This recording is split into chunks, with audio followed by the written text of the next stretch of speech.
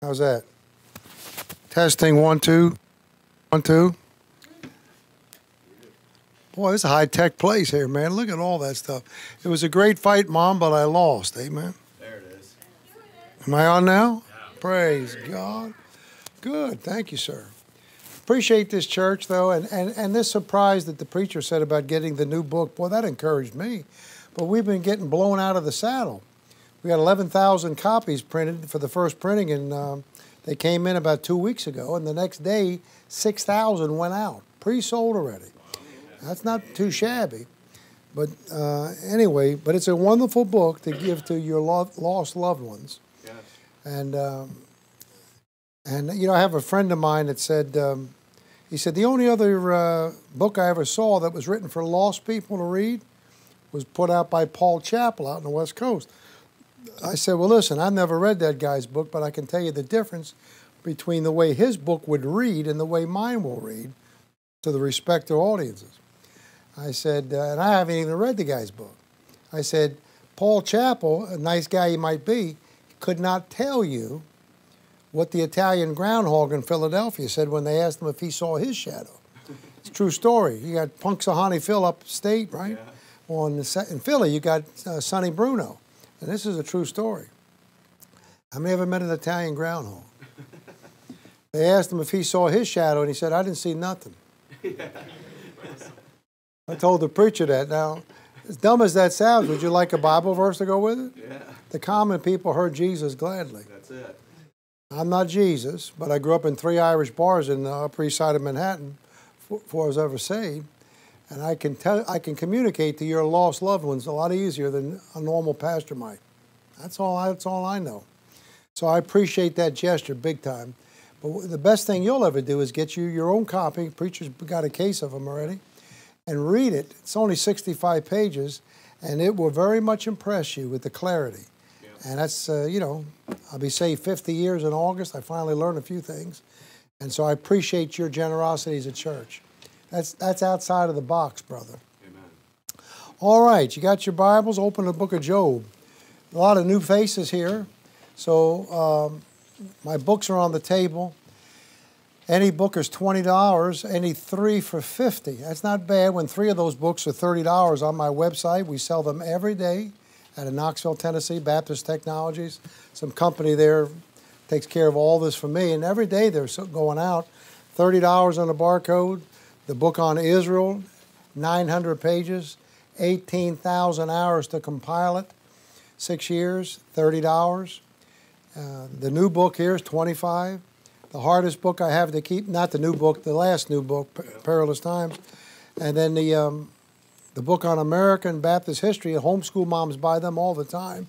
Hardest book I have to keep in print, that's $30. But here, they're $17 a piece when you buy 3 of them. 3 for $50. So anyway, I sold a lot of books here last time. I'm not hard up. I just want you to get as much opportunity to learn. Amen. You know what Einstein used to say? Anybody home? He used to say, I never let my schooling interfere with my education. Amen. Won't that be something to think about? You want to get educated? Educate yourself. That's it. Charles Spurgeon used to say, if any man refuses to use the brains of other men, he proves he has no brains of his own. Brethren, you need to read. Then he used to say, visit many books, but live in the Bible. But live in the Bible, but visit other books. Okay, so, and anyway, especially me, I take bad checks, debit cards, somebody else's debit cards. You got a nice watch. Let me see it. Banana bread. I'll look at anything. Banana bread. I should put some banana bread. I can't wait to go to this Indian restaurant the pastor's wife's talking about. For years, I've laughed at the very thought of what the sign says, Indian cuisine. I used to laugh at that, but I always like to try new things. So I told the preacher's wife, we've got to hit that Indian joint. All right. You got your Bible open in Job. We're going to have a good time today. When I was here last time, I might have given the outline I'm going to give this morning, but half this room is new to me. Yep. And repetition is the key to learning, and repetition is God's volume control. But then we're going to have a big-time Resurrection Sunday message in the main service. And then Monday and Tuesday, we're going to keep the thing going. I'm going to give you a Palm Sunday message Monday. And Tuesday, I'm going to give you a message about the crucifixion. Amen, brother. And then Wednesday, we're going to get wild. I saved the craziest stuff to the last day to get all the offering in and book sales before it's the last night. And so, you know what I'm going to preach on Wednesday night? Straighten up and fly right. That's the title. Come on, brother. That's an old Nat King Cole song. Any old timers remember that? Straighten up and fly right. That's Wednesday night, unless the Lord comes back. All right. Got your Bible open to Job. This will just, I'll give you this in a Sunday school format. Blah, blah, blah. Oh, blah, blah, blah. Is Job before or after Proverbs? It's in there somewhere. Psalms. All right, Job 24. Let me ask you 3 quick questions, okay? Things are pretty chaotic out there. I have a couple black preacher friends of mine from the old days. One of them had a sermon in Chicago called Chaos in the Cosmos. And the other one had a title, I've never forgotten it. I can't remember the message, but I never forgot the title. You may be saved down here, but you ain't necessarily safe down here. Yeah. The preacher, if I stutter, that's my Biden impersonation. If I fall up a flight of steps, that's another Biden impersonation. We had I had 25 of these cases of these books lost by the post office, and then some of them trickled in eventually. The preacher got because I replaced the ones that were lost, so you all had a case of these, but then a second case came in, the original case, banged up box. But if you haven't read this, if you're so new you haven't still got it, very key book, very critical book about current events, COVID, the election, Ukraine, everything. My own grandmother was born in the Ukraine, blah, blah, blah. There's a picture right here. Whoop. Picture of my grandmother here from the Ukraine, and my grandfather's Irish, Grady. But I have a chapter in this book called about Rahab the harlot, the greatest comparison or parallel illustration between her situation and us. She was right with God in the Old Testament sense with the covenant she made with Joshua. Joshua spies, and we're saved in the church age, and we're safe. Yep. But we're both sharing a similar situation. The title of the chapter is called Trapped in a Terrified City. Yeah. Am I right? Yeah. She was right, but she had to wait for the walls to come down. That was an accursed city. This country is going down, and you read my books. I love this country, what it used to stand for, and how it fits into God's plan. I know all that stuff, and I still believe in voting. Say amen right there. Amen. This country had the freedoms it has because of people make fun of the Constitution, the Bill of Rights. You go read over there in 1 Timothy chapter 2, when Paul got out of jail, knowing his Roman citizenship was not going to save him anymore, and he could see the handwriting on the wall because the Roman government figured out the Christians were in another sect of Judaism. And they started seeing the Jews persecuting the Christians. Well, woke them up then. That's where the persecution started. Paul said, I exhort, therefore, that first of all intercessions, prayers, and giving of thanks be made for all men, for kings, and for all that are in authority, that we may lead a quiet and peaceful life in all godliness and honesty. But this is well-pleasing to God, who will have all men to be saved and to come to the knowledge of the truth. He got his head whacked off the next year. Yep. He told the churches to start praying for a government that would be favorable to the spreading of the gospel. You know what? It took 17 centuries for that prayer to get answered. You know that? Called the Bill of Rights. Yeah. First time Christians could preach and not be harassed. Ain't that something?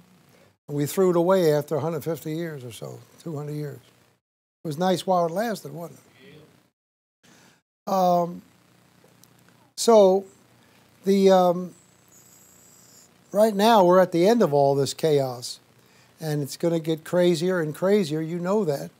And when I was born, Harry Truman was having Thanksgiving dinner in the White House. So I've seen, 13 presidents and one so-called resident, as they say.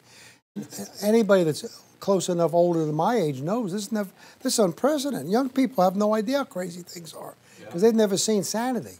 Yeah. Look, when Bill Clinton and Jimmy Carter look good, you know we're in trouble. Stinking Obama looks good. Praise God. But anyway, so things are nutty, right? I said I want to ask you 3 questions. Ready? First question is, how many of you, and humor me because the answers are going to be obvious, right? How many of you think God knows what's going on? Raise your hand. All right, obviously, right? Black preacher friend of mine had another sermon called, "Did it ever occur to you that nothing occurs to God?" Yeah. All right. The second question, how many of you know God? Raise your hand. Amen. All right. Third question.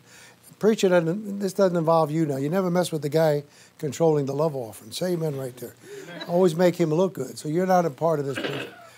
How many of you, all right, so how many of you know God, believe God knows what's going on? Yeah. How many of you know God? Yeah. Ready? How many of you know what's going on? How about that? I didn't ask you how many of you know the date of the rapture. How many of you know what's going on? Now, you know Job would be scratching his head right now if he saw the results of that poll. Want to see the verse? One verse. Verse 1, chapter 24. Why, comma, seeing times are not hidden from the Almighty, do they that know Him not see His days? How about that? God knows what's going on, and you know God. How come you don't know what's going on? See that? When the first pope wanted to know who the son of perdition was, at the Last Supper, he had to ask the man whose head was on Jesus' breast. That man was John, and you know, again, you have a good Bible teaching pastor here, and John's a picture or a type of the church. Yep. He's the disciple whom Jesus loved. Christ loved the church, gave himself for it. And he's got his head right on Jesus' breast. And Peter has to ask John to find out who the son of perdition was. And you've heard that great English nugget about the sop being the son of perdition, S-O-P, you've heard that. I preach in a lot of fundamentalist churches. All they know is Ruckman was the devil. They don't know any Bible, but they know that part. You're spoiled to get all those insights. Those are English nuggets. So God wants the church to know what's going on. He wants His people to know what's going on. Yeah. You get into the heart of the Old Testament, the book of Chronicles, the children of Issachar were pointed out for being men of understanding of the times, to know what Israel ought to do. You get into Matthew 16, Jesus bawls the Pharisees out for not being able to pick up on the prophetic signs, but they can read the weather signs. I could see him saying, the Bible doesn't say he said this, but you could have seen him saying it. Hey, how come you didn't notice when I had you sit down in the green grass to feed you those 5 loaves and 2 fishes? Didn't David tell you I was going to do that when he wrote the 23rd Psalm? Makes me to lie down in green pastures. Yeah. You didn't see it, did you? Missed the time of your visitation. Well, you get into 2 Timothy, turn over there, and you get to the end of the church age, and God wants the last generation to know He's moving around. You know, preacher, I love that verse, when you see the mulberry trees blowing around, bestir thyself. Remember that? Yeah. When you see God starting to move, get ready. First of all, don't buy any cemetery plots on cash. Put them on time payments. Amen. See, the body of Christ is pretty dumb right now. Not all of them, but most of them. Especially preachers. No need for it. Jack Hyles used to say there are 3 types of people in the world. The first group of people makes things happen. The second group of people watch things happen. And the third group of people don't know what's happening. How many of you know what the Baptist salute is?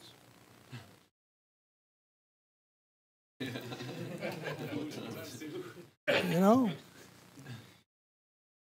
You understand? You don't have to know the date of the rapture, but you should know it when God's starting to move around. Come on, brother. Amen. It gets you excited.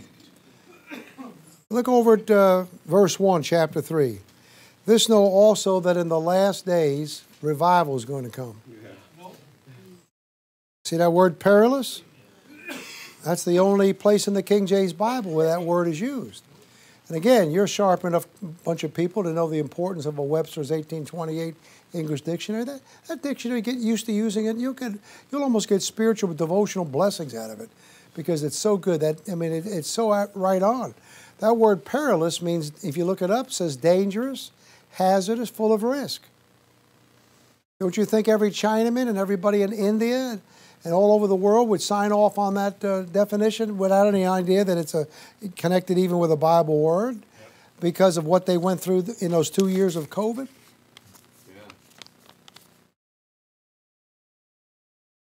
Yeah. Let me ask you a question. How many of you remember during 2020 and 2021 when you had all those signs on all the doors and all the businesses, commercial buildings, especially government buildings? Remember all that stuff? You had all those signs on the front door. How many remember that? Remember what it said? The King James Bible is the inspired, preserved, perfect, inerrant Word of God. Anybody remember reading that? Raise your hand if you remember seeing that. Gradyites, look, whatever he says. Love the Word of God, never does. It didn't say that. See, well, it wasn't worded just like that. How about social distancing 6 feet? Yeah. Did you see those signs? Yeah. Well, haven't you ever thought about that? How come they didn't say 5 feet or 7 feet? Right? Again, preacher, you messed me up when I get brought to a church like this. It takes away a lot of my thunder. You know what I mean? Because I'm used to sneaking up on fundamentalists. Here, every time I'm ready to spring something on you, the Holy Spirit says, they know what you're getting ready to say. Proverbs, look at this crazy stuff up there. Number of man. Yeah, 6 is man's number, right? And you know all that stuff. You ever want to impress a teenager trying to get him to come to church and put his phone down for 5 minutes? You show him that amazing nugget of Romans 6:6. 6 books, 6 chapters, 6 words. Man, ain't that something? You read the NIV, they add a word and make it 7 words instead of 6, and then it's the word self instead of man. But nonetheless, okay, so what's the bottom line? Well, when you kick the bucket, where do you go? Amen. Unless you're dumb enough to want to be cremated to save your kids a few bucks. I didn't say that. If you repeat that, I'll deny it. Buried in the likeness of his death. Yeah. Burned in the likeness of his death. All right? So you go 6 feet under. So what the nutty CDC is trying to say, if you want to avoid going 6 feet that way, stay 6 feet that way. They don't know why they're saying it, but Dr. Ruckman used to say that King James Bible controls the world, whether the world knows it or not. There's so much truth in that. So the lost people in your neighborhood, they're going to say that the lost men that won't come to this church, they're familiar with maybe some colloquial expressions like throw in the garbage can. That's file 13 to them, right? And they say deep six something. That means kill it. They don't even know the Bible. But you go 6 feet under, so you got the expression deep six. So I've got 3 little points in this outline, what to expect in the last days. And again, neither one of us can tell you dogmatically that we are now in the last days. Paul thought he was in the last days when he wrote 1 Thessalonians 4, thinking he's going to go up at the rapture because God never told him how long it was going to be. But what we can say is that when the last days begin, dogmatically, the outline and the traits for that period are listed here in 20 signs in chapter 3. And but it all starts out by telling you a negative, big negative. It's going to be perilous. It's going to be bad news. And so the first point is deep six. It's going to be plenty of death before you get out of here. You saw a little tidbit of it during COVID. I used to love to hear Dr. Ruckman rehearse that Mad Magazine cartoon from the World War II scene of the B-17 pilot holding on the controls of his plane with the windshield blown out and the cockpit full of smoke and the co-pilot bleeding to death. And the pilot says to the co-pilot, man, if you think this is bad, wait till we get out of the hangar. That's a great truth. You haven't seen President Kamala Harris yet. You know, all the different theories about what could happen. There's a lot of them out there. One of the leading theories, if you haven't heard it, is that Nutjob's going to step down in May so that Kamala can break the glass ceiling, be the first woman president. And then she's going to put either Gavin Newsom in or whack job Michelle Obama in, or Michael Obama, whatever his name is, as vice president. Then she's going to step down and be forced out. And one of those 2 perverts will become the president without having been elected. And then they're going to try to throw Trump in jail by August, either one of those 2 black gals in New York or Atlanta. And then, you know, it's going to cause insurrection. So then martial law will be declared, but don't feel bad, it's only for 2 weeks. Remember flattening the curve? Yeah. 2 weeks. Flattening the curve. Yeah. Hey, the Bible said perilous times are going to come. What do you expect? But anything can happen. But we haven't gotten out of the hangar yet. But I got a phone call from some woman, I don't know, about 20 years ago. She said, Brother Grady, or Dr. Grady, whatever, she said, you don't know me, my name is so-and-so, and I know you from, I have a couple of your books or something. She said, I'm calling to find out if you'd be willing to witness to my unsaved uncle. She said he's an Italian, he's a Catholic, and he's a lifetime New Yorker. She said, maybe you could make some points with him. I said, well, I'll be glad to witness anybody. You know, what's your uncle's name? She said, Yogi Berra. How about that? Now, pray for the young people here because they don't even know who Yogi Berra was, who was patterned after Yogi Berra. But he was the all-star catcher for the Yankees in their heyday. The M&M boys, they called him, Mantle and Maris. He was number 7, right? And when I was a little dweeb kid, I used to go to the Yankee Stadium to see the Yankees play ball. I was 10 years old, 11 when my mother died. So this dates me in my memory. So I'm under 11, 10 years old or younger. I jump on a subway in Manhattan, go up to the Bronx, Yankee Stadium, or sometimes with my friends. You can't let your 10-year-old kid go to the mailbox now without having a 30-06 in your hand, keeping an eye out. Am I right? We're out there street preaching yesterday. Some freak comes up, thinking paint all over his face, crazy on drugs, screaming at us. Where's Jacob at? My man Jacob tries to get the dude a track. He puts a cigarette out in the guy's track. Yep. Crazy people out there. Do I have to tell you that? Where's the young people at? Okay, got a few young people. Can I tell you my crazy joke? I mean, I don't know. That's politically incorrect to say nut house, right? Today? Not here. You know what casa di bots means in Italian? Casa di bots, crazy house. So there were these two, America needs me.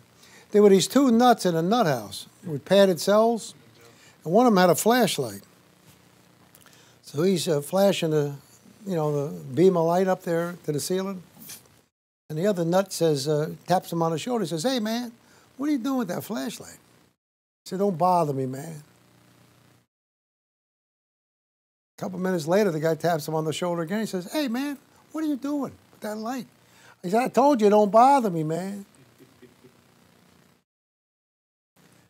Finally, the guy taps him on the shoulder. He said, what do you want? He said, if you don't tell me what you're doing with that flashlight, I'm going to take it away and beat you to death with it. He said, okay, all right, relax. He said, you see that beam of light up there? I said, yeah. He said, I bet you $10 you can't climb up that beam of light. Guy said, what do you think, I'm nuts? Before I got halfway up there, you turn it off. Eh? My mother told me that joke, so that goes back to about 1960. It does seem like an asylum in here. Everybody's sick. America needs me. You know, keep back about 6 feet. Amen. Blah, blah, blah. Okay, so we're going to have plenty of death. Oh, back to Yogi Berra. So she was going to get back to me, but she never did. Maybe she asked him about it. He didn't want to talk to a stranger. I don't know. But Yogi Berra was famous for crazy sayings, and they were called yogiisms. There's a couple of old-timers nodding your head. Oh, when you get to the fork in the road, take it. You can observe a lot of things by watching. And get on the internet. There's hundreds of them. Baseball is 90% perspiration and 10%, attitude. 50% attitude. Just nonstop crazy things. And his most enduring yogiism fits today like a hand in a glove. It's so well known. I can start it, you can finish it just like that, all right? Ready? It ain't over till it's over. So I'm not trying to be Debbie Downer, but I think things ended when Trump was forced out of the White House after his first term with that crazy election, when he had the nuclear football. He couldn't hold on to power. How's he going to get back in? Preacher and I were talking about it. There's only a couple of key battleground states they got to fix. Hello? Isn't that terrible? Terrible, yes, but necessary. Yeah. Listen, I said something terrible here about the first family. I said, bullet Trump train derailed by train wreck administration of Amtrak Joe and his Carmel caboose. Amen right there. forcing Bible believers to refocus their attention on the one whose train filled the temple. But then I really got in trouble, I think, quoting the Antichrist down in Pensacola. Every nation eventually ends up with the government it deserves, end of quote. Yeah. Peter S. Ruckman. So again, I don't want to be Debbie Downer, but this is reality that we're in now. I'll give you a three-point outline for America. Our past is blessed is the nation whose God is the Lord. Our present is righteousness exalteth the nation, but sin is a reproach to any people. National transgender identity coming out of the closet day or whatever. Today, Joe Biden declared today National Transgender Day. Easter Sunday, as the world even looks at it. I mean, you just hang around. Every day it gets worse. I have a whole chapter in this book dedicated to the thought that every day things are getting nuttier, right? And the devil wants to rattle you. Oh my God, what are they going to do next? What's going to happen to me, right? Meaning everything's out of control. Is how your mind starts to see things. And I say in that book, in that chapter, if you want some therapy that will work, every time you see something new, like today, you know what you tell yourself? All you got to do is say one thing to yourself, and you'll calm yourself down. Say, what's that, preacher? Man, well, boy, God must really be mad at this country. See, that brings you back into focus that He's involved with all this. Yes, He is. America's future, the wicked shall be cast into hell, and all nations that forget God. You're going to need a lot of body bags, maybe over 1 billion when the tribulation period gets in the high gear, yes? You know where those body bags are going? Well, let me tell you where they're not going. They're not going to China. They're not going to Korea. They're not going to India. What do you mean? Well, let me tell you where they are going. The first 5 places they're going would be Australia, New Zealand, Canada, Great Britain, and the United States. So why is that? I don't know. I don't know about you, but I believe the Bible could be true. Amen. I do. 50 years I'm saved in August. I think it's true. I just gave you the verse. The wicked shall be cast into hell, and all nations that what? Forget. What do you mean they're not going to go to China? How could you forget somebody that you never met? I live in East Tennessee. I just was in East Germany for 10 days. I just got back to good old East Tennessee. Glory to God and the Lamb. Got more Baptists in Tennessee than people. Don't you have a hymn in your hymn book? Let those refuse to sing who never knew our God. Doesn't Peter tell you judgment must begin where? We're in trouble, neighbor. Jericho was an accursed city. This country's beyond accursed. I was saved 50 years this August coming up, 1974. I can remember the preachers back then saying that if God spared America, He's going to have to apologize to Sodom and Gomorrah. And that's when Roe v. Wade was just 1 year old. You know we're in trouble as a people. That's why you can't get upset or shook up or negative. And Nancy, you know, this is reality. It ends with a bang. First point of the outline, deep 6. There's going to be plenty of death between now and the end days when we get out of here. All right, what's the second point? All right, what about this COVID that was killing everybody and the grandmother? Was that a pandemic or a plandemic? Well, I think it was a scamdemic and a plandemic. I don't know everything. You know, the older you get, the less you want to act like you know everything. Somebody might ask you a question. I have a chapter in this Perilous Times book on the COVID. It's called Inventors of Evil Things. And there's a lot of documentation there. Most of you are familiar with this, though. But this stuff is crazy. Who's responsible for that? I was just preaching in Mooresville, North Carolina the other day. I told those Tar Heels, hey, started right down in your neighborhood here at Chapel Hill, University of North Carolina, then went over to Wuhan Labs. And Rand Paul, a doctor, has all that documentation. But who all these corrupt people? Is it really a conspiracy? Well, our opinions are okay, and they might be a blessing to you, but they're not infallible. How about if the Bible tells you whether it was a pandemic or not? There's a verse right here looking at you.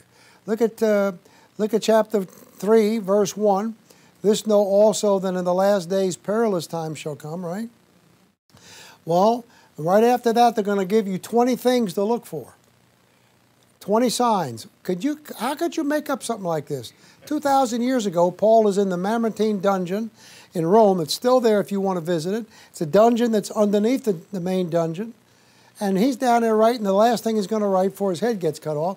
And the first thing God tells him to alert the body of Christ at the end, first sign to look for is men shall be lovers of their own selfies. Come on, brother. How could you get anything better than that to look at? This is like a drug. You know, you see it. Young people, hello. You know what I did last night in my hotel? I watched the Ten Commandments, glory to God. Really? With Charlton Heston, praise God. I was a lost kid in New York watching that. That's the only Bible I ever saw, Catholic Church. I tell young people, don't get impressed with these things. Moses was downloading data from a cloud on his tablets a long time before Bill Gates had his first diaper change.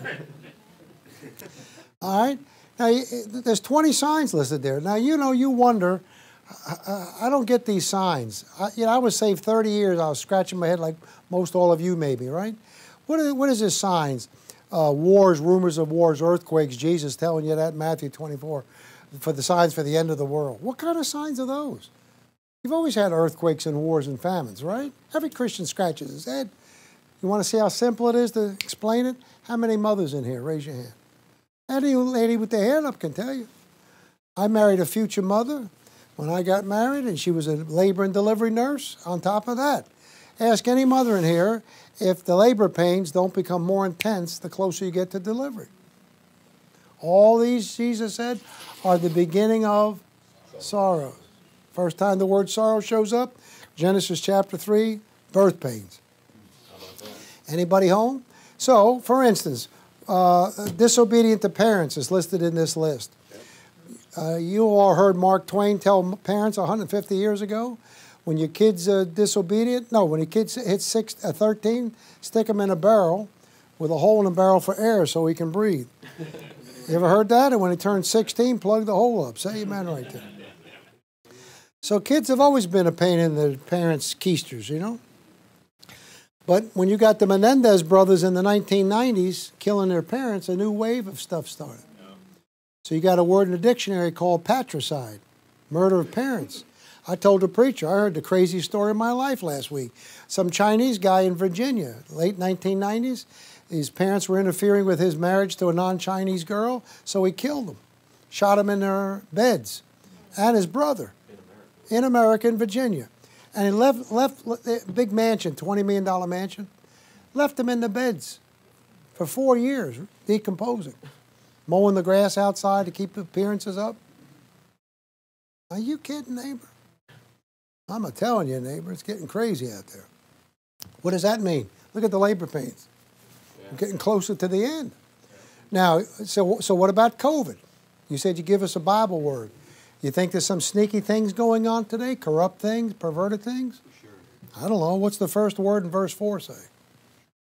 Thank you very much. Elvis has left the building. What's that word doing in there? Why did God tell you to look for traitors in the end?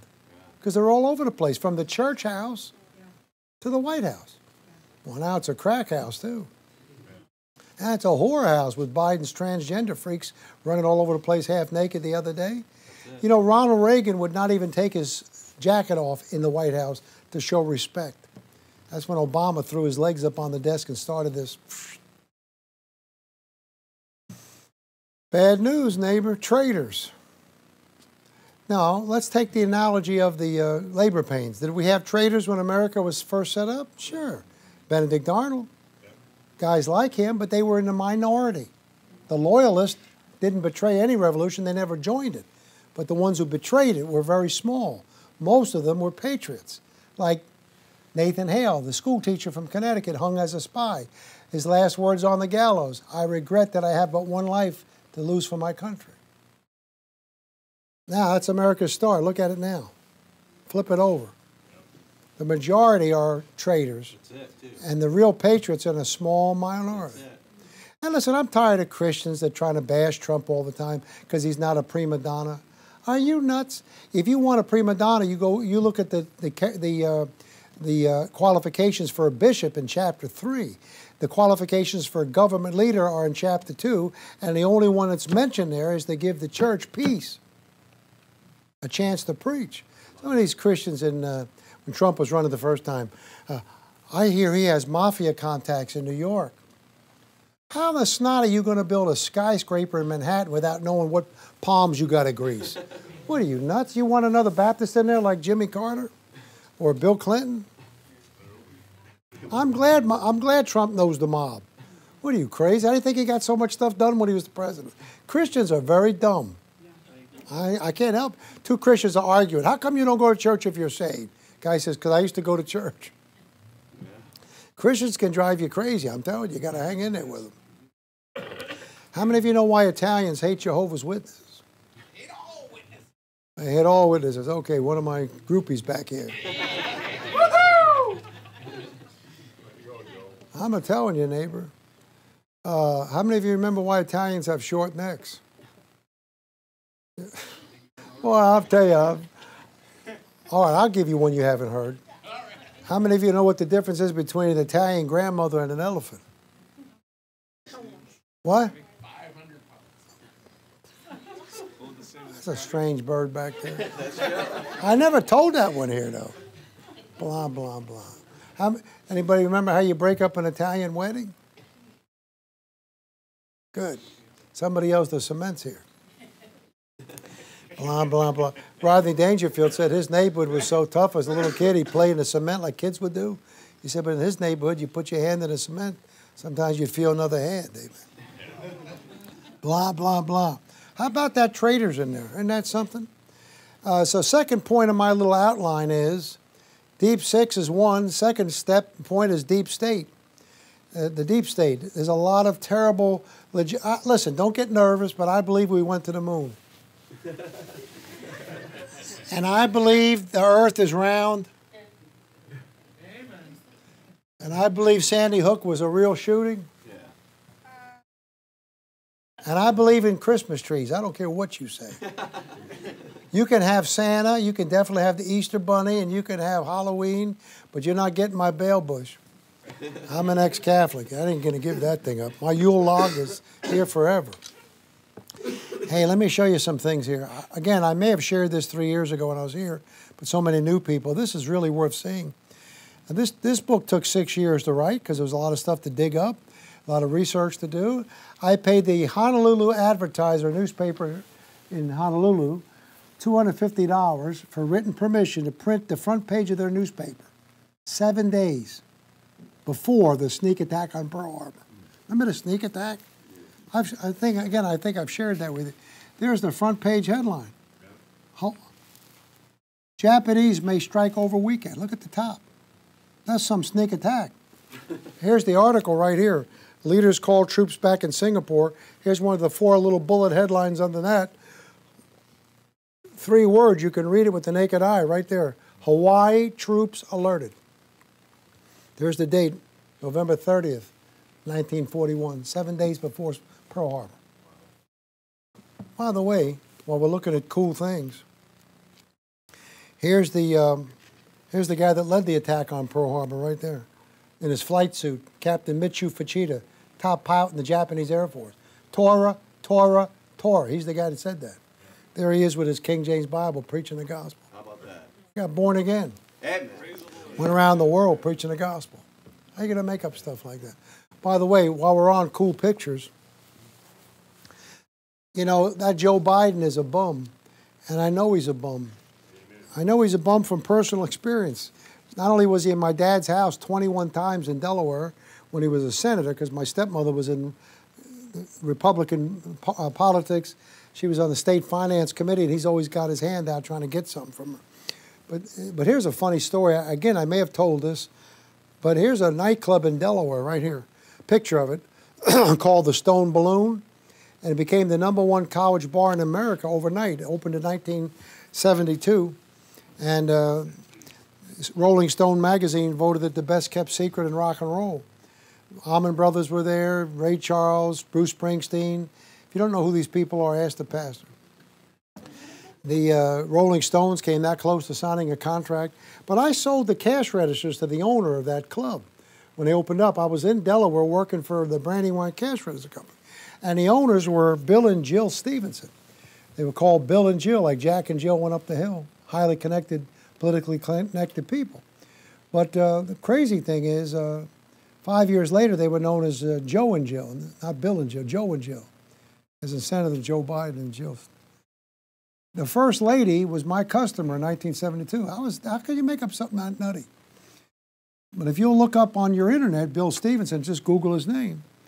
He's threatening to put a tell-all book out about how she was fooling around with him, with Biden behind his back for several months before they ever broke up. And so the idea is, the moral of the story is, if you steal a man's wife, you'll steal an election. Say amen right there quick. I'm going to get nervous. Once a crook, always a crook. But you shouldn't say bad things about political leaders. Doesn't Paul say something about that? Yeah, he does. How come you're doing it? One day the Lord put this on my mind. It might have been the devil, but this is too cool for the devil to have thought this up. You know what the little thought of my mind heard was, tell him they're your rewards if you want to give up a few of them.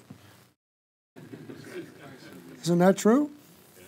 And then he said, don't worry, Bill, I got to take him away from you in front of everybody, but I'm going to give him back to you in the back room because I know he's a bum myself. Excuse me, did you ever see Paul in Philippi, the guy that wrote all that stuff to you, when those little Napoleons were giving him a hard time? Oh, yeah? They found out I'm a Roman citizen now, and they want me to sneak out of here in the dark? Tell them to come out here tomorrow morning with a brass band in broad daylight. I'll think about leaving. That's Paul. He had a bad day himself. All right, blah, blah, blah. What do they need? Another Italian joke, Lord? How do you make? How come Italians make good magicians? You ever heard that one? They make people disappear just like that. All right. All right. Number one, Deep Six. Oh, by the way, if you want to see one more terrible illustration of deep statement activity before Bill Clinton, before Biden, you know, going back a ways, here's the Pearl Harbor story here. Look, that's page 907. Go one page in front of it here, page 905. There's a whole article, photocopy from the Federal Register. This is in 1942, page 9097. What is this article about? One of the biggest banks in America got caught money laundering for Adolf Hitler, keeping him in the war. Union Banking Corporation of New York, and here's the board members of that bank. Third name, Prescott Bush. 41's daddy, 43's grandpa. The Honorable Prescott Bush from Connecticut, Senator Bush. So this deep state's been going on for a long time. Also, back to COVID, the man that wrote the afterword to this book, I mentioned to you once before, I think, was the man that invented the neutron bomb, Sam Cohen. That's a picture of me and him out in his backyard in Brentwood, California. Some Oklahoma congressman hooked me up with him, and he thought I was the greatest thing that ever walked on two legs. I don't know, this is what he said. I consider Bill Grady to be one of the most unusual friends I've known in my 84 years. He's a Jewish physicist, worked on the atom bomb in 43, invented the neutron bomb in 58, and he called my home once a week for 7 years, up to the day he died. I had his ear. Ruckman told me he thought he was saved. He got saved because I witnessed to him all the time. But here's something he wrote to help me get my book off the ground. He said, most Americans are totally oblivious to their precarious surroundings.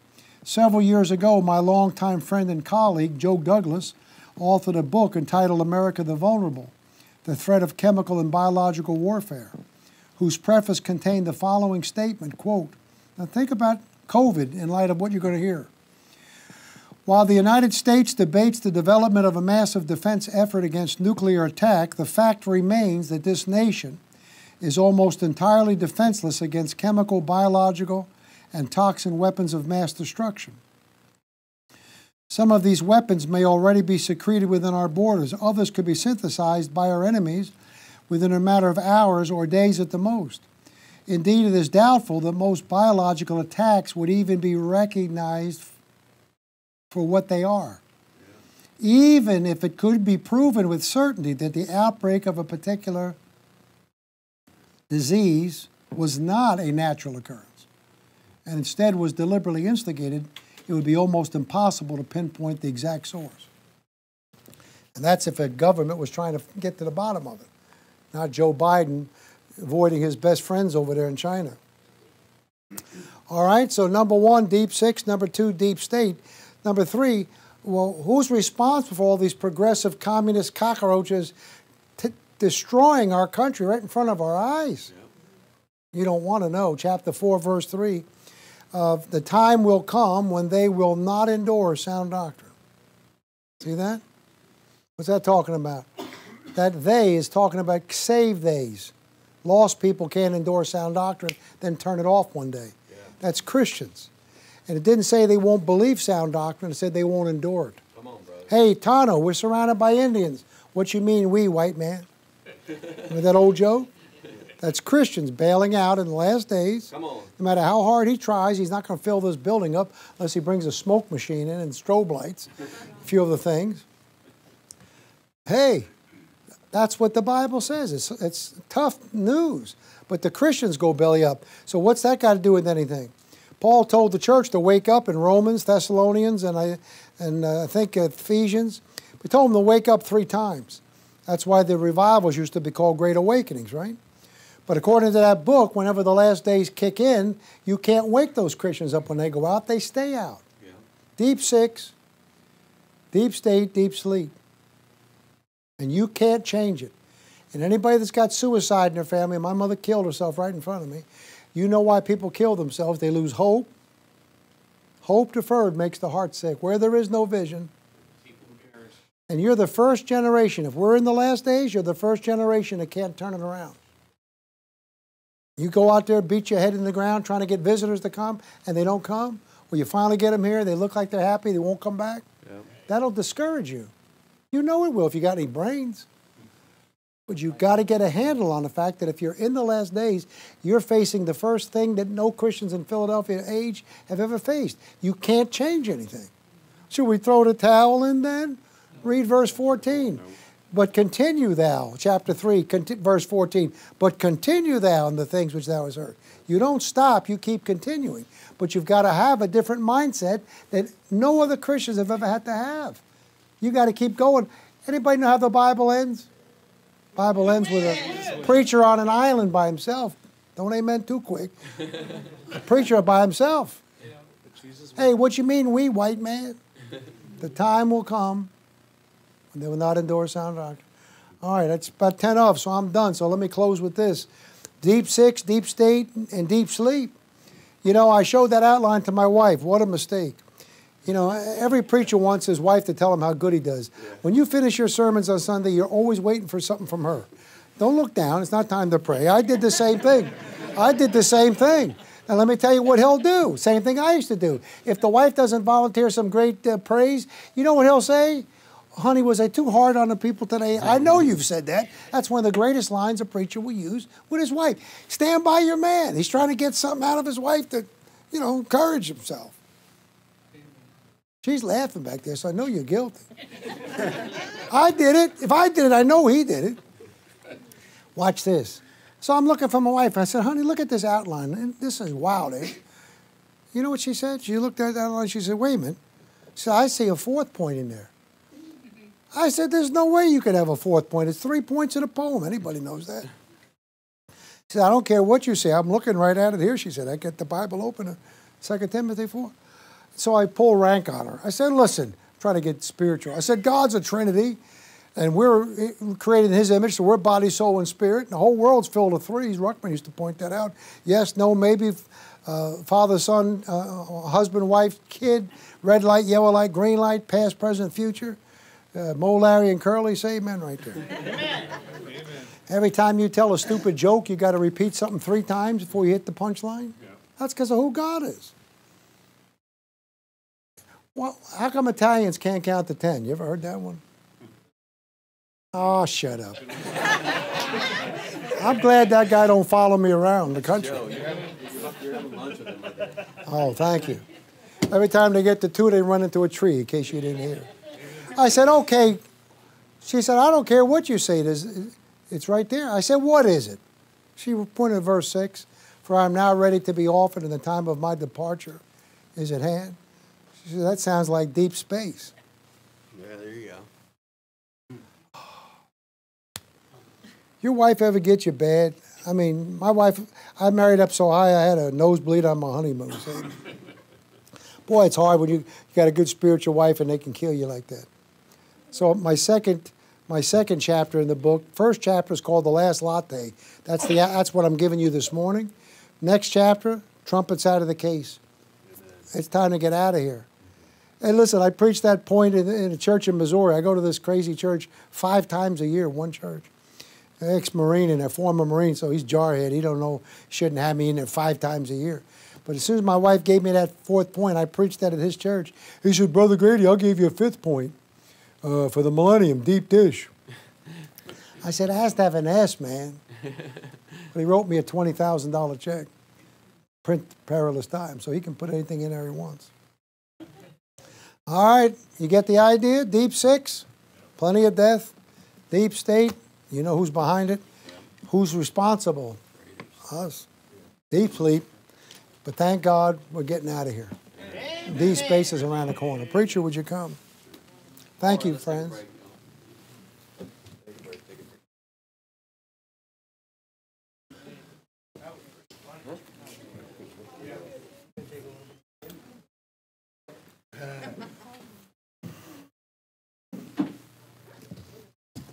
That was funny when you called Joe a bird. Who? Joe, a bird. Oh, yeah. She's crazy. Yeah. Hallelujah. Welcome back. Thank you. Good to see you. What's your name again? Alana. Oh, that's a pretty name. I remember. Good to see you.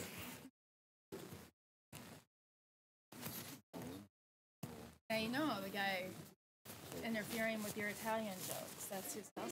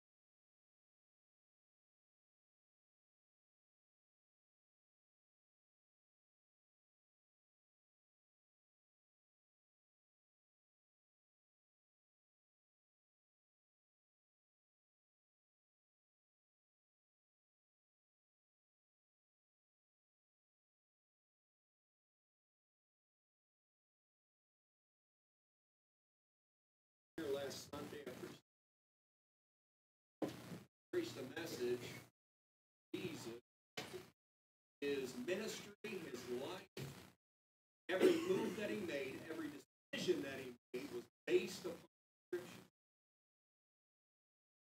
The Old Testament Scripture supported everything that he did. That's how he was able to preach and teach with such authority. It wasn't just him speaking, it wasn't just his opinion, his words, his life, his ministry, his actions, his works were supported by the Old Testament Scripture. You know what? If your life's by the Scripture, that's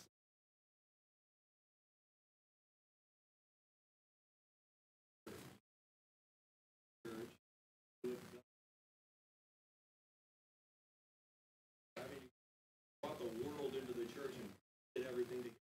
Not Bible, amen.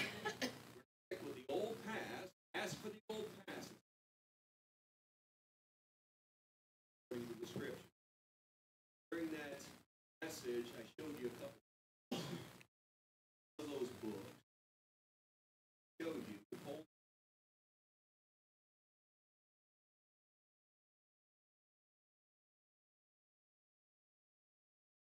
Every haven't read it, don't bother.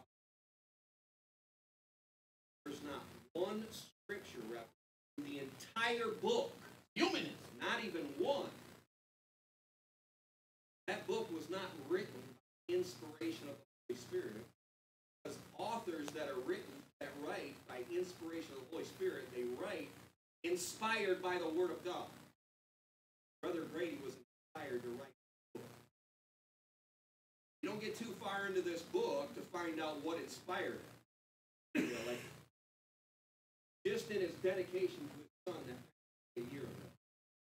Scripture, Scripture, Scripture, Scripture. 10 chapters. Bible, Bible, Bible, Bible. That book, that Holy Moments book went out. I don't mean to be harsh, I'm just telling you the truth. It's not supported by the Scripture. The author doesn't even quote the Scripture. If it's not inspired by the Scripture, it's inspired by the Holy Spirit. Holy Spirit. What? True. They that worship the Spirit must worship Him in spirit and what? True. Scripture. 10 chapters.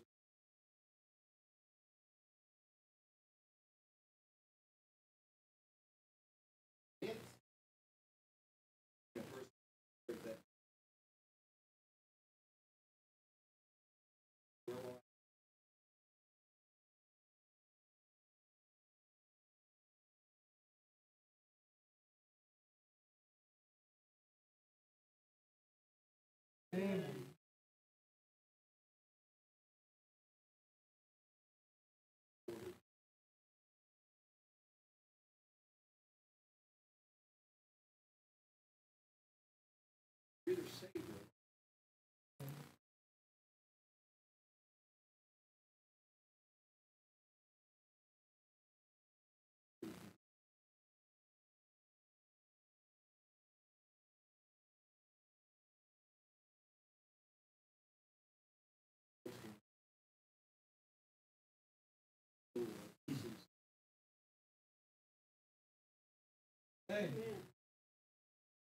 I will not have. This is our mission. You bring up the word mission field, you think of Africa or South America. No, Sioux City, Iowa. People need the gospel.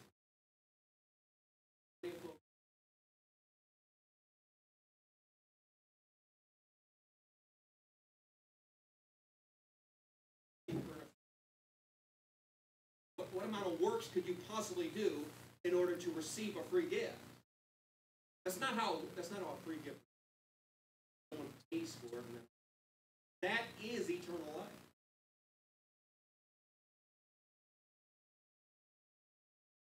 Holy moment. Let's start.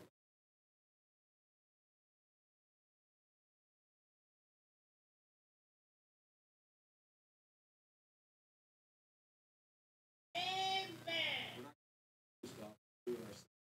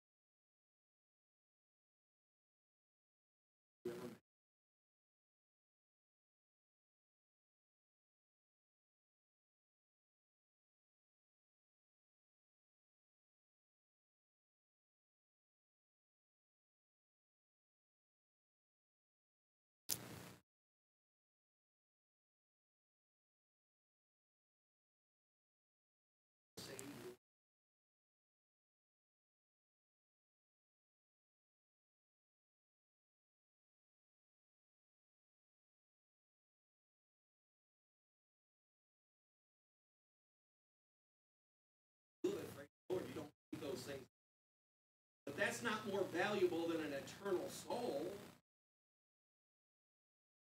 Souls are saved.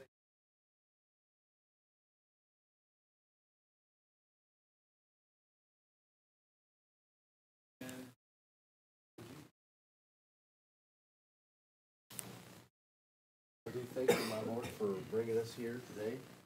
I pray for those that are not feeling well. That they... Amen.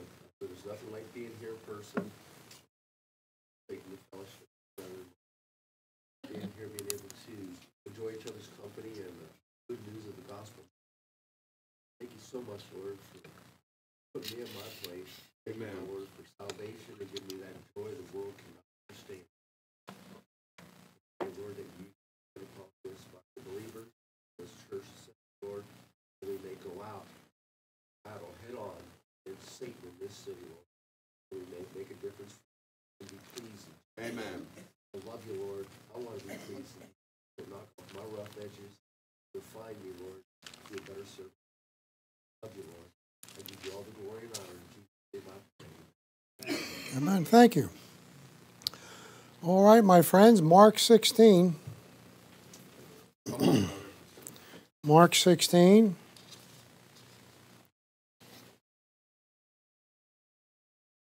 Where's my man Matthew at? Do me a favor, Matthew, would you? There's a garbage can in the bathroom. Could you get that for me? My father got a Christmas card one year from Bobby Kennedy. He was a doorman on Park Avenue, and Christmas, all the doormen get big bucks. Yep. Christmas time, you know. Paper boy, you're supposed to give him a tip on Christmas, you know, in an envelope.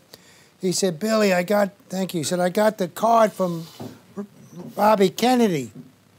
He said, when I opened it up, there was just a picture of his family in there. He had like 20 kids, remember? Yeah. He said, what do I care about his family? There was no scratch in there. He said, I threw the picture in the garbage. All right, you don't pay much, you don't get much. What do you want? Mark 16. Let's stand for the reading of God's Word. I'm going to talk about that garbage can here in a minute. You'll see what's going on. Mark 16, verse 9.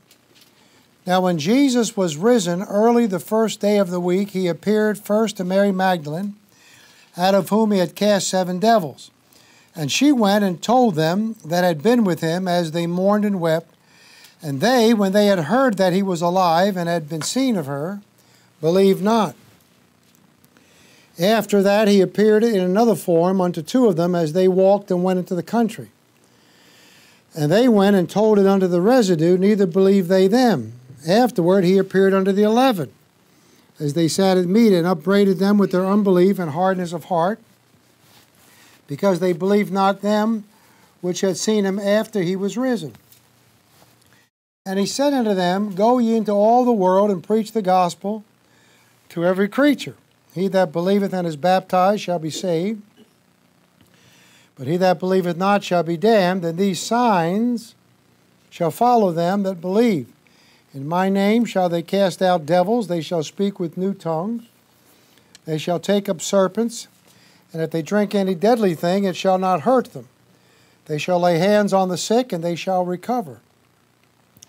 So then, after the Lord had spoken unto them, he was received up into heaven, and sat on the right hand of God, and they went forth and preached everywhere, the Lord working with them, and confirming the word with signs following. Amen. Now one more verse, turn to 1 John 4.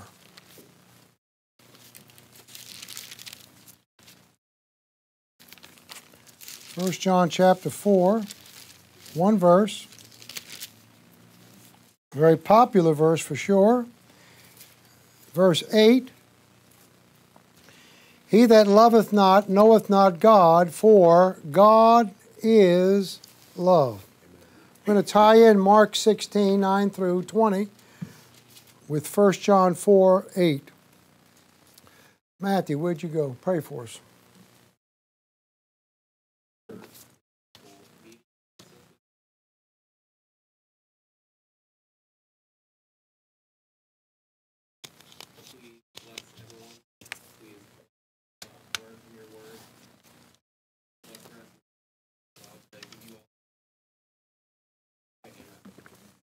Thank you. You may be seated.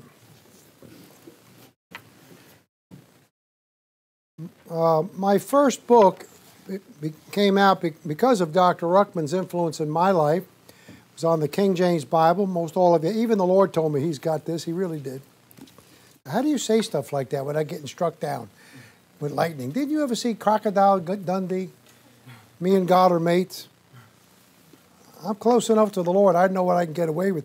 He likes half of my jokes. I'm telling you, he does. Learn to laugh at yourself. Amen. If you can't laugh at yourself, somebody else will do it for you.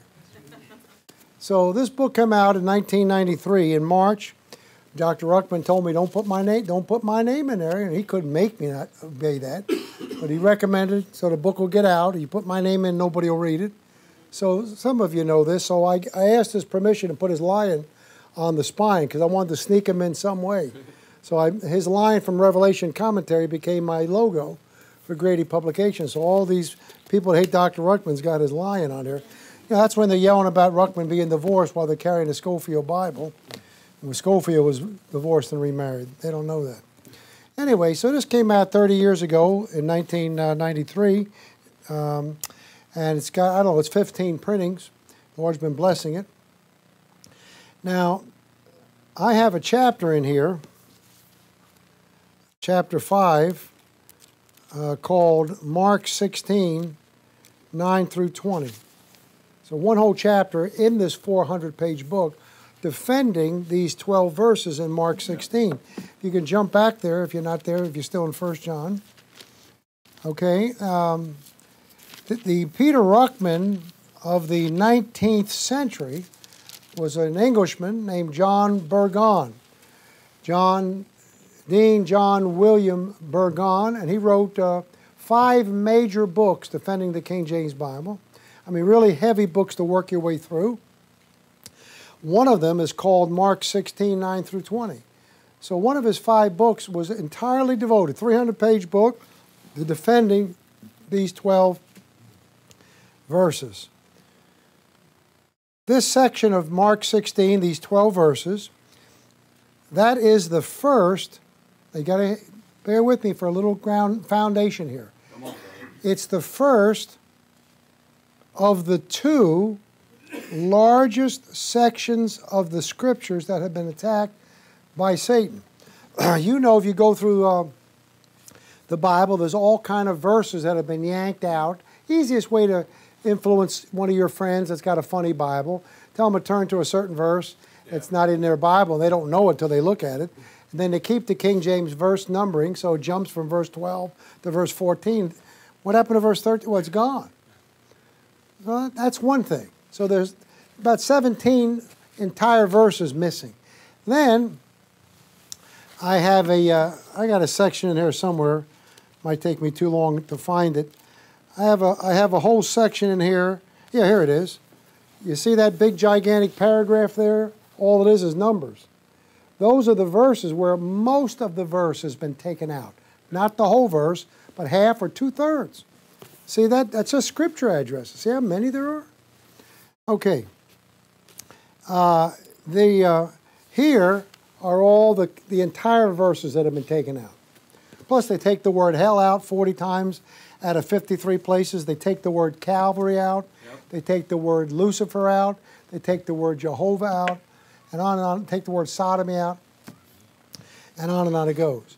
But there are 2 sections of the Bible that have been attacked that constitute 12 entire verses in a row. Follow me? All these examples, one here, one here, one here. Here it is, 12 in a row. Mark 16 is the first one. There's a second one elsewhere. I'm going to show that to you as well. Again, this is foundation I'm giving you. So, it's the first of the 2 largest sections of Scripture attacked by the devil. Now, these 2 sections of Scripture, let me tell you 3 common denominators. First of all, they are both found in the Gospels. Number 2, both of them attempt to delete the identical number of verses, 12. How about that? The number of the Jews, the number of Israel. And most importantly, both sections share a common theme. Where do you see that? It's going to blow your mind. And by the way, when I was here last time, I said this.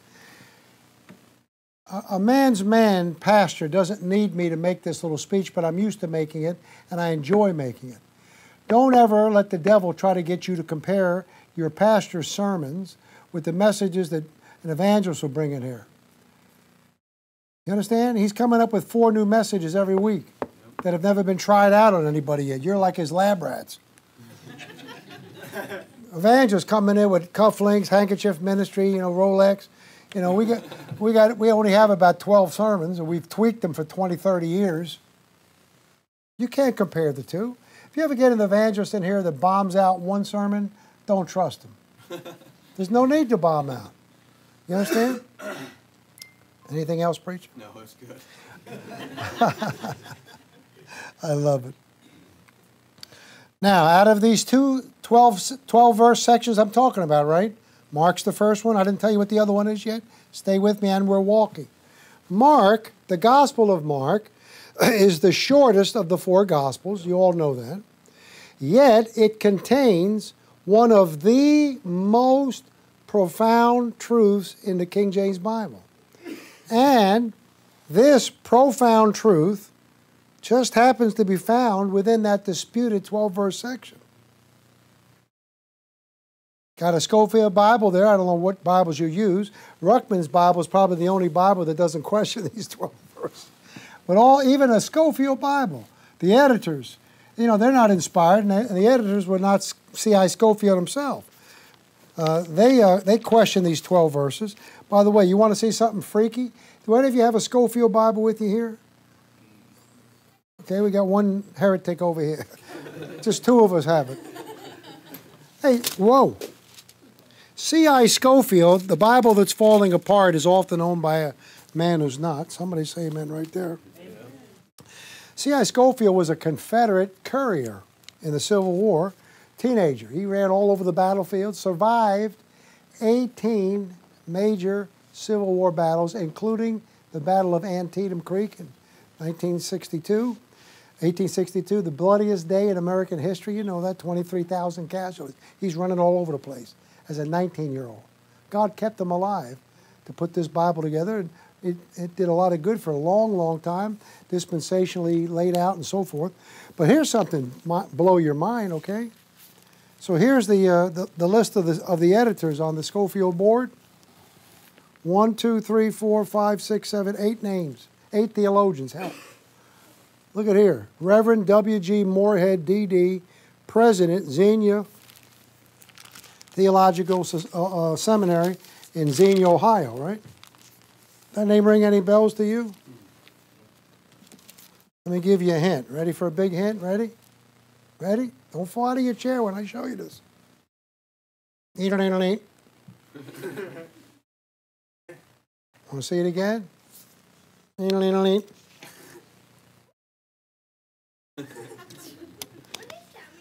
Ask him. He knows everything. What does that mean? What's her name? What is it? That guy needs to go on. What the heck's the name of that TV show? What's the name of that show? What's that quiz show? Jeopardy. Jeopardy. He needs to go on Jeopardy. Hey, but Bewitched. Remember her grandmother? Or her mother, Agnes Moorehead? That editor there, that was Agnes Moorehead's uncle. She was a Presbyterian. She was a saved lady. Debbie Reynolds they were best friends. Debbie Reynolds said, the only problem with my friend Agnes Moorehead is she's too religious. Everywhere she goes, she takes her Bible with her. Again, we get to heaven, we're going to be shocked at the people that are there and the ones that are missing and the folks that, the fact that we're there. The 3 biggest shocks, right? Did you know when she kicked the bucket, would you believe she left her entire estate to Bob Jones University? That's how conservative Agnes Moorehead was. Is that crazy or what? Well, you look at the Scofield note down here, verse 9. If you're reading, okay, you get a young convert, just let somebody the Lord. You give them a Scofield Bible, and tell them to start reading in the Gospel, in the New Testament. So they buzz through Matthew to get all excited, new Christian. Now they're coming to the end of Mark. They get down to verse 8. And they went out quickly and fled from the sepulchre, for they trembled and were amazed. Neither said they anything to any man, for they were afraid. Now when Jesus was risen early, oh, wait a minute. There's a little number 1 in front of the word now there at verse 9. You know, for a footnote reference. So Joe Schmo that you led to the Lord, he doesn't know anything yet. He still thinks Job will help him find employment. Amen. He's like Trump, 1 Corinthians. He don't know what's going on yet. And he goes down to the bottom of the page, and there, next to the 1 there, it says, chapter 16, verse 9, it says, the passage from verse 9 to the end, meaning the end of the chapter, is not found in the 2 most ancient manuscripts. The Sinus problem in the Vatican, and others have it with partial omissions and variations, but it is quoted by IRA account in Hippopotamus in the 2nd or 3rd century. Now, I don't know what Irenaeus and Hippolytus will mean to Joe Schmo, you just led to the Lord. That bothers him to read that. Now, what these people won't tell you is, and this is not a class on Scripture now, on Bible versions, but there are 5,000 parts of the New Testament that have survived history. A manuscript is a part of a Bible, and it's in its handwritten format, pre-printing press, right? Yeah. Sometimes somebody will find 80% of the Gospel of John in some ancient library. Well, that's a manuscript, and that's logged. There's 5,000 logged manuscripts. Some are just pieces of half of a page, right? Out of the 5,000, and all in Greek, handwritten Greek manuscripts, 5,000 Greek manuscripts, 620 of the 5,000 have Mark 16 to look at. Yep. If you want to examine. How many have the 12 verses, how many don't? Right? If you laid them all out on the pews here, one right after the other, you looked at them all, the final score would be 618 have these 12 verses. Only 2 don't. And they're the 2 worst manuscripts that have ever been found. You can't know all this. Don't ever get discouraged. You try to learn a little bit. I never let my schooling interfere with my education. Educate yourself. You read stuff. And so only 2 manuscripts don't have those 12 verses. 618 do. Now remember, like the teenagers used to say, I am so going somewhere here. And it has to do with Easter, amen? So, based on all that, I got to wondering one day, what in the world was the devil so mad about in those 12 verses? How about that? Why did he yank them out of our Bible? See, in all the modern Bibles, they either have those verses missing, or they're there and they have brackets around them with a footnote. The editors have moral uncertainty about these verses.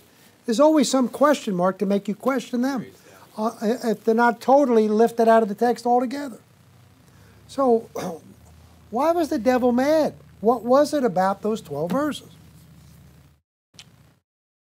So, here's the key to where I'm going. Most people tell me when I preach this they really enjoyed the sermon because they loved it because it made them think. Yeah. Here's where we're going. How you doing? Good, how about you? We got to find something that's in those 12 verses. You got to follow me now. That's there exclusively. How about that? If it's someplace else, what's the deal about yanking those 12 verses if the devil was mad about this certain thing? If it's found someplace else, that wouldn't make any sense. We got to find something in those 12 verses that is found nowhere else. How about that? That would at least fit the theory. Are you with me? Yep. Okay. So I got to looking here, neighbor. What's the first thing I read here? Verse 9. Now when Jesus was risen early, the what? All right, you got whack out Seventh-day Adventist. You got wackier Seventh-day Baptists that worship on Saturday. And, Constantine changed the worship from, Saturday to Sunday, in the 3rd or 4th century. Well, Christians began worshiping on the first day of the week because that's when the Lord came out of the grave. Yep. This verse tells you he came out on the first day of the week, correct? You might think Satan was mad at that truth. However, what does it say in chapter 16, verse 1? And when the Sabbath was past, Mary Magdalene brought the, verse 2, and very early in the morning, the first day of the week, they came to the sepulchre. Yep. You see what I mean? It's sitting in verse 9. Matthew 28, 1, same thing, right? So there's other verses that say he came out of the tomb first day of the week. So that can't be it. When you read down from verse 10 through verse 14, this is interesting. All of those verses deal with the fact that the apostles were ignorant about the resurrection that was coming, and they had no idea of looking forward to the cross business, which anybody gets in a Bible college. Two things you'll learn in any fundamentalist Bible college. Everybody in the Old Testament is saved looking forward to the cross, and they're saved looking back to the cross, you know, in the church age. The second thing is, Ruckman is the Antichrist. Okay? You look at these, you know, we just read through this, so you don't have to go over it again probably. Verse 14, and when they heard that he was alive, they believed not. See it? Verse 13, the two disciples on the road to Emmaus is what it's referencing. Verse 13, and they went and told it unto the residue, neither believed they them, right? Verse 14, he upbraided them because they believed not them that had seen him after he was risen. Yep. Right? Do we have to go back through all the other verses? You're familiar with this already. Especially Luke 14. They understood none of these things. Yep. John 20 clearly tells you they knew not the resurrection at that time. All that stuff. If they had believed, what's it say over there in 1 Corinthians chapter 2, they would not have crucified the Lord of glory. I heard, you know, when I was an unsaved Catholic in New York growing up, I saw Ten Commandments, blew me away. I saw the greatest story ever told by Max von Sydow playing the Lord. And for the record, you know what I hate more than transgenders and sodomites running around naked? What I hate more than any of that put together are these TV shows now with Jesus. Yeah, how about that? Running around, wrestling on the beach at Sea of Galilee, goofing off, one of the guys. Man, I hate seeing that stuff. I hate a weekly show about Jesus. Max von Sydow, for a Catholic, man, that scared a Catholic. He looked holy. These crazy hippie Jesus they got. I'm telling you, neighbor.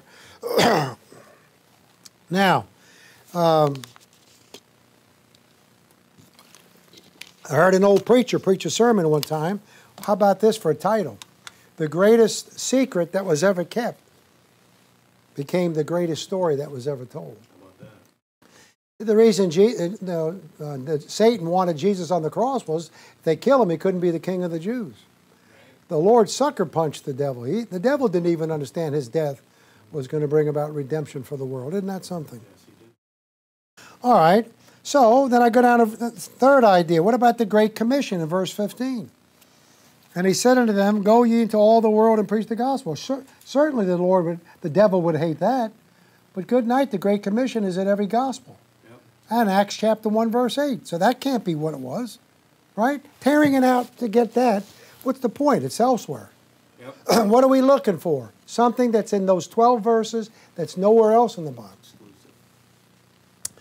All right, so last thing you got there, the last verses, 17 through 20, deals with signs and wonders. Paul explains their temporary use in Romans and in Corinthians. So that's not an exclusive section of Scripture where that's discussed. It's elsewhere. Gee, Wally, what's going on here? All right. So, guess what? I found it. Okay? And I'm going to give you a hint. It has something to do with what the world calls the weaker sex. Or, as Scripture calls it, 1 Peter 3:7, likewise ye husbands, dwell with them according to knowledge, giving honor unto the wife as unto the weaker vessel, and as being heirs together of the grace of life, that your prayers be not hindered. I said it has something to do with the weaker sex or the weaker vessel. More specifically, it has something to do with God's attitude toward the weaker vessel. All you ladies here, Pastor asked me where I wanted to go to eat. I said, if your wife and children or anybody's coming along, I want your wife to pick the restaurant. I eat somewhere every week. When I'm by myself, I'll eat at Jersey Mike's anytime there's one within 100 miles. Say amen right there. If I can't get to Jersey Mike's, I go to Jimmy John's. Amen. Why do you do that? Because preachers' wives don't get out as much as maybe they would enjoy going if they could. So I let them pick the place. I didn't know I was going to get an Indian cuisine restaurant. That is so scary. When I'm going, I told Mrs. Stevens, if we don't go to that Indian restaurant, I'm going to be offended. I know how to scrape stuff into my hand and put it in a napkin. I've done that many times. Usually when a preacher's wife doesn't know how to cook a steak. Sometimes you ever get a bad turkey? It'll ruin your mind for the rest of your life if you get a bad turkey not cooked right. Why? Because the women are special to God. Amen. You men won't get your prayers through like you could if you don't honor your wife. And listen, we're all different. Howesites, Ruckmanites, camp-meeting people, they all got the, quirkiness, unless they blend up a little bit and get everything together. But, Ruckmanite teaching is you can't have a normal home. You got to have a messed up family. That's what it seems like. And half these guys treat their wives like they're cavemen or something. Bang their wives in the head with clubs. Come on, brother. I don't know. I'm everywhere. I know what I'm talking about. The house guys don't run their homes. The wives usually run the homes. They're wimpy guys. There's all kinds of problems, brother. None of us are perfect, like me. Blah, blah, blah.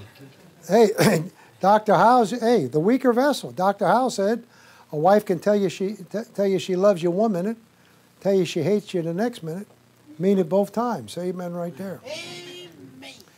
The reason the Bible says, give not thy strength unto women, is because women got 1,000 chemicals and hormones in their body. That's why. They're not here for any particular important reason. They just create life. Yeah, that's all they do. But their body has to be set up to do that. So they're like this. I one time had a preacher in Texas criticize me, and somebody I knew, was kind of friends with him. But I told some older mentor, the guy that wrote the Final Authority Forward for me, Dallas Dobson, in Pasco, Washington. He was a 400-pound motorcycle cop in Mississippi when he got saved, and he was an ultimate man's man, motorcycles, airplanes, built them and flew them. He was wild. And I cried on his shoulder one time about it, what this guy said.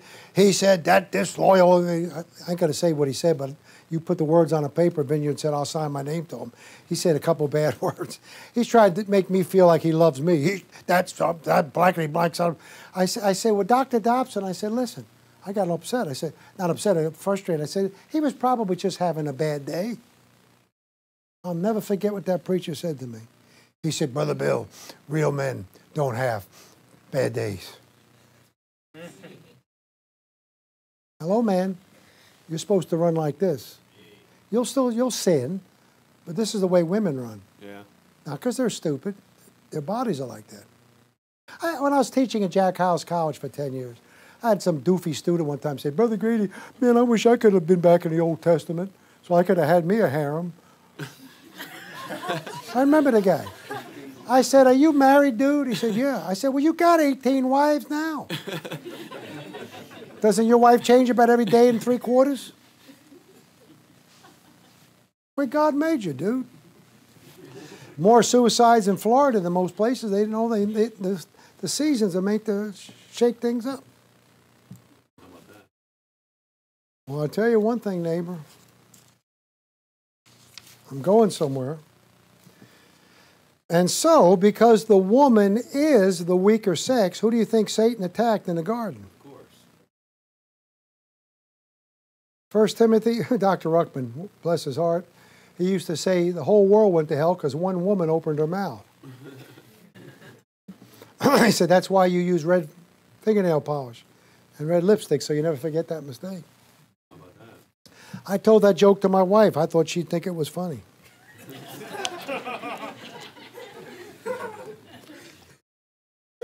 She said the whole world went to hell because one husband wasn't there looking after his wife. Yeah. You know what Adam was probably doing? Video games. You know, I told my wife that other joke about why Italians don't like to wear mustaches because they don't want to look like their mothers. And she said, I'm not Italian, and I hate that joke. She said, every woman should hate that joke. By the way, the greatest truth about this is in 1 Timothy 3:14, and Adam was not deceived, but the woman being deceived was in the transgression. One of the sweetest things God ever showed me in my little Bible study, and it's not unique, was that Eve took that fruit. She was conned. When Adam did it, he knew what he was doing. Yeah, how about that? Now look at here. Did you ever have to finally decide? Remember that old song? There's Eve sniffling there with her bags packed. She's on the way out. Here's Adam, look. You know what I think I'd have done if I was Adam? I'm sorry, honey, I have a nice life. Can I get a redhead this time, Lord? But that's not what Adam did he? Because he was a figure of him that was to come. That's what Romans 5 says. So what did he do? He did the same thing Jesus did. 5 things they shared. They both left the perfect environment to save their brides. They both forfeited their lordship over creation for their brides. They both forfeited their sinlessness for their brides. They both forfeited fellowship with the Father for their brides. And they both tasted physical death for their brides. Ain't that something, neighbor? Don't be crying in your soup all the time wondering whether Jesus loves you or not. And so, because 1 John 4:8 tells us God is love, look how our compassionate God compensates the weaker vessels for their weaker state. Hey, ladies, ever realize what God did for you, has done for you? How about number 1? He sent His Son into the world through a female womb. Did you ever think about this? God entered the world through a sealed womb, and He left through a sealed tomb. The womb couldn't keep Him out, and the tomb couldn't keep Him in. Somebody say amen. That's what today is supposed to be all about. There were 4 women at the cross. John 19:24, all the men were running for their lives. These women were the first witness to the resurrection. And thus, they were the first to proclaim the completed gospel message. The first people they preached to were men hiding under their beds. And then these duds wouldn't even believe what they heard. Come on, ladies, give me an amen out here once in a while. How about the first convert in Europe? Was a woman. And I think men should be the primary, if not the only breadwinners. Sometimes families are strapped, the woman works. I'm not going to condemn you, because the first person God shows you being saved is a businesswoman. But men, you ought to be pulling the bigger load and making sure, at the very least, if your poor wife has to do some work outside the home, you better make sure you answer the stinking phone when it's the bill collectors. And don't throw everything at her to have her figure it out. My wife does all the paperwork in our home at my direction because I'm gone 1,000 miles a week. She never makes one decision of who to pay and who to rob and who to pay. That's our job. Where do you get that? Genesis 3, by the sweat of the brow. Try asking your wife for a good night kiss, which is like this, at the end of the night after all dealing with the bill collectors all day. You won't get a good night kiss because she's going to read between the lines on that one. Romans chapter 16, the Apostle Paul singles out 9 women by name. By the way, the preacher may have mentioned to you, the new book has a John and Romans at the back. Yep. You can read all these 16 women Paul singles out. Isn't that something? But here's one of my favorite ones. Boy, you couldn't make this one up if you had to. Ladies, are you all listening? God's trying to compensate. He's giving you a bonus. Look, when a mob has a pigeon goes to jail in the place of a mob boss, takes the rap, they call it, right? Goes to jail for 10 years. While he's in there, they're taking care of his family. He comes out, he gets a big bonus. You know what's the most common expression you hear at an Italian funeral? Can't hear you. You're choking back there.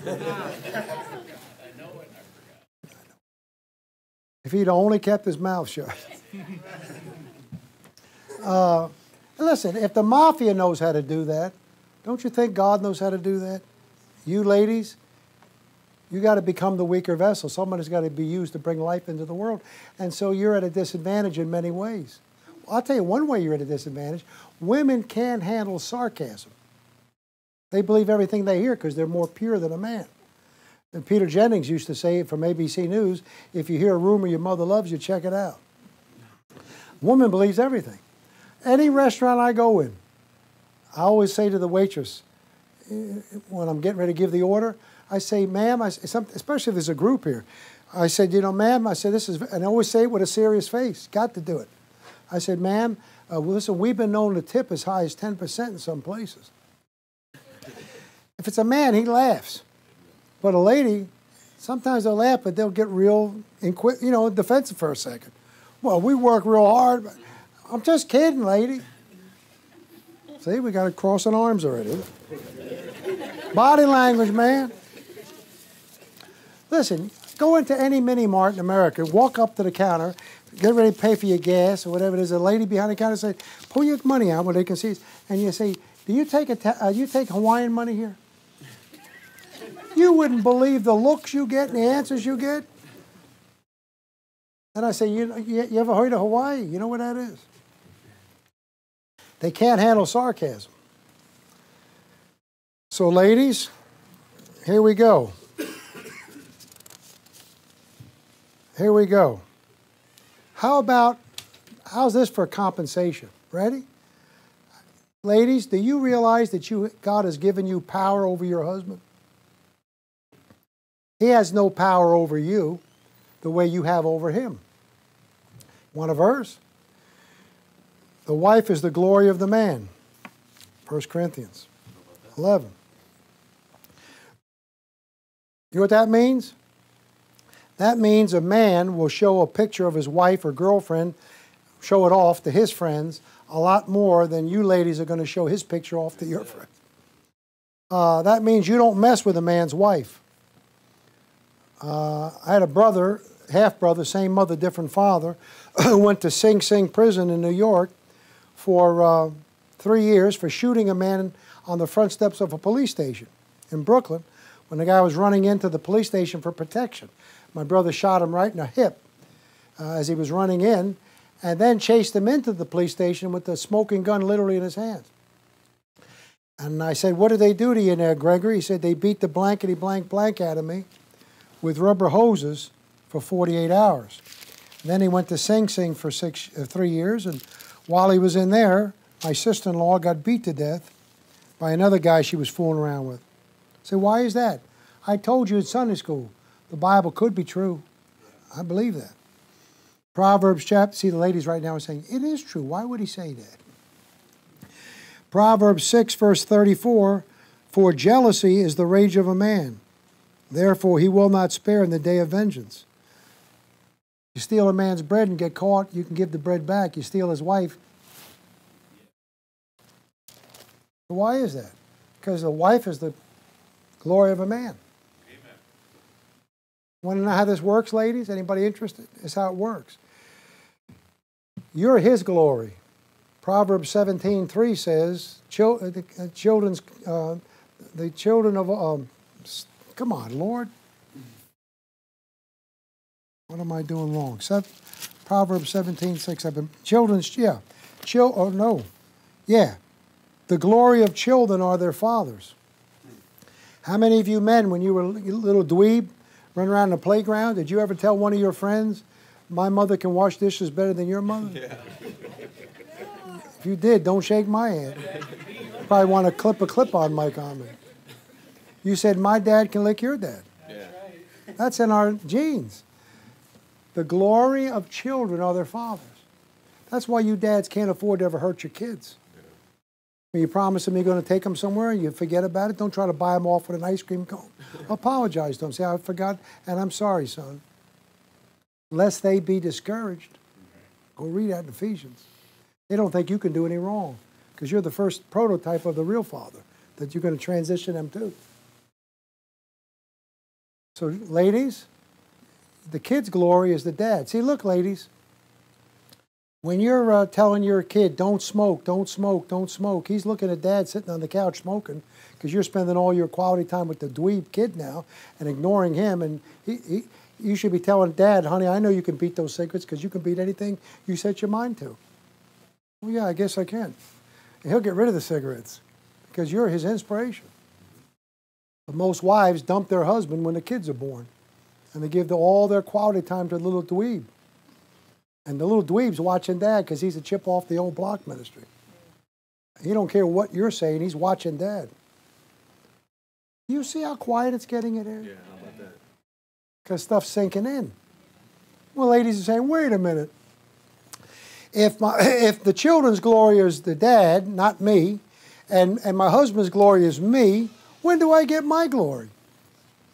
Yours is delayed. Yours is delayed. Proverbs 31 says, the children rise up and call her blessed. When the little kids are small, when they're small, they think dad's the hero. They don't know mom's propping them up behind the scene. Yeah. They can't see that until they get up, get their own families, and then they realize, holy mackerel, mom's the hero all the time. And you know what, preacher? I've been preaching that verse forever. The children rise up and call her blessed. I never saw the rest of the verse. Her husband also, and he praiseth her. Ladies, when you're a younger married couple, your husband doesn't appreciate you as much as he will down the road. Amen. He's too busy trying to get the bills paid. You want the greatest truth in the history of the world? What you call Home Alone movie. At the end of the movie, they're in a polka band in a rented truck. And John Candy says, hey, see Joe over there? He doesn't even know how many kids he has. Bill, he's never even met his kids. That's how husbands grow up in the family. They're fighting the wolf, keeping him off the porch, paying the bills, sweating out, pulling the weeds. And then one day he sees a woman, who are you? Oh, yeah. We've been married about 40, 50 years, haven't we? I don't remember growing older. You hear that on Fiddler on the Roof? That Jewish wedding song? You will. Watch my lips. I worship the ground my wife walks on.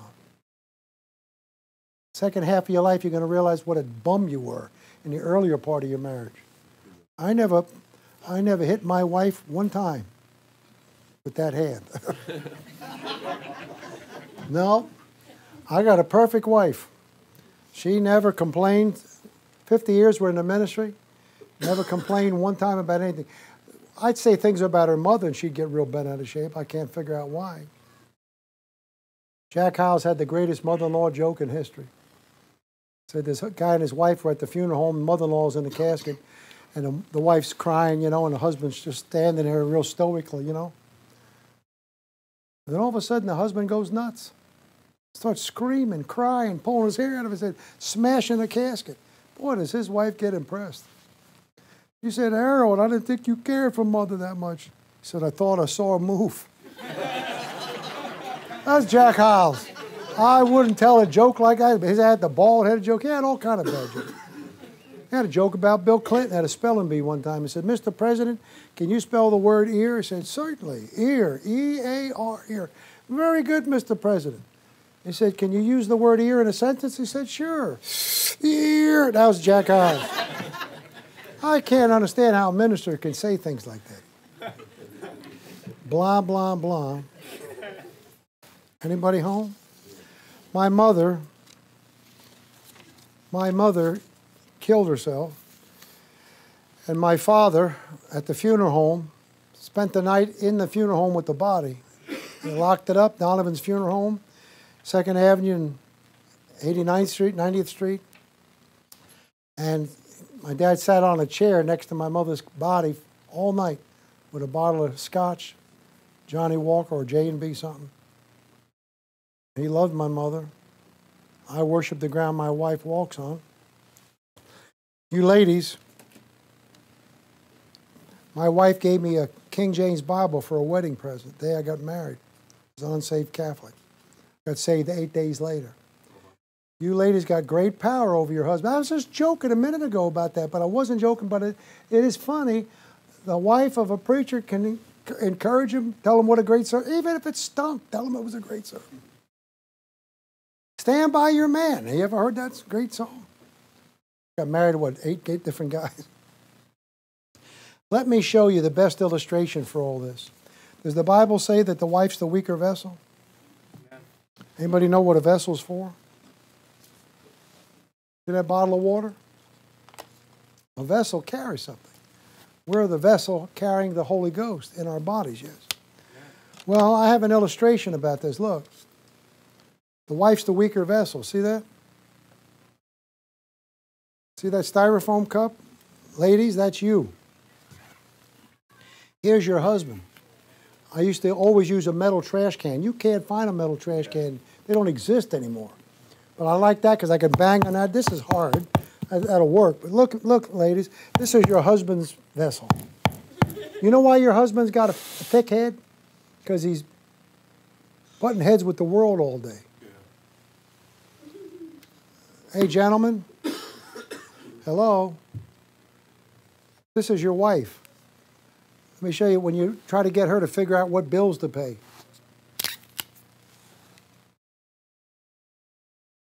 Will you please start making some noise? Too quiet in here. Making me nervous now. I know we got messed up marriages here. You have to. There can't be that many. Hello? My wife was a nurse. When she had her psychiatric training in nut houses, you know, she said the professors would tell the nursing students, don't ever turn your back on a female patient. Because when a woman goes nuts, she goes nuts. Hello? A vessel carries something. She's the weaker vessel, but she carries the stronger cargo.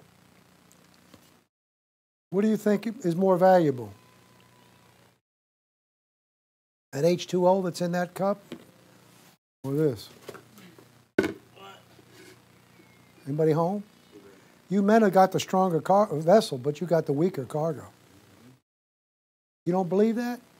Watch what happens when the husband kicks the bucket. The widow goes on ticking. What happens when the old lady kicks the bucket? He's gone in no time. She's put here to be the helpmate. Ladies, I'm trying to show you how God compensated the entire female race. He gave you so much power, it's not even funny. Napoleon said, the hand that rocks the cradle rules the world. I hope that's not a messy diaper right there. What in the snot is that? I thought it was just wadded up pieces of paper. All right, tell that to the committee.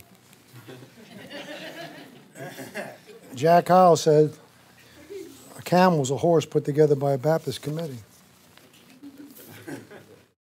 Okay, now, I'm past third base, home plates where we go home and party.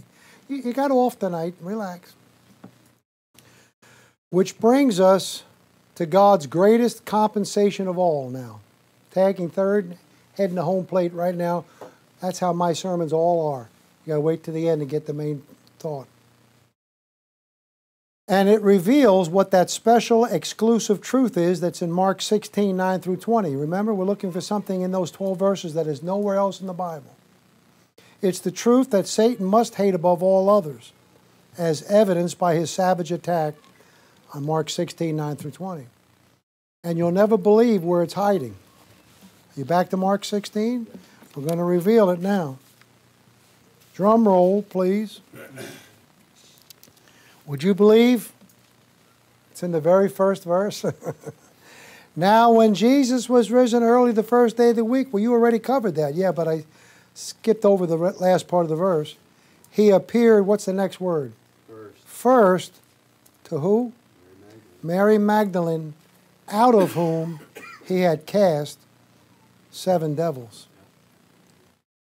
Do you know that the Gospel of Mark is the only book in the Bible, and this verse is the only verse in the Bible that tells us who was the first person to see Jesus' resurrected body. You say, what about 1 Corinthians 15? Paul gives you the whole list over there. Yeah? Why don't you turn over there? 1 Corinthians 15. I'm telling you, neighbor, this is a great sermon. Joe Boyd used to say, if I don't get amen, I'll amen myself. Amen. Okay, Pastor, if you wouldn't mind helping me here.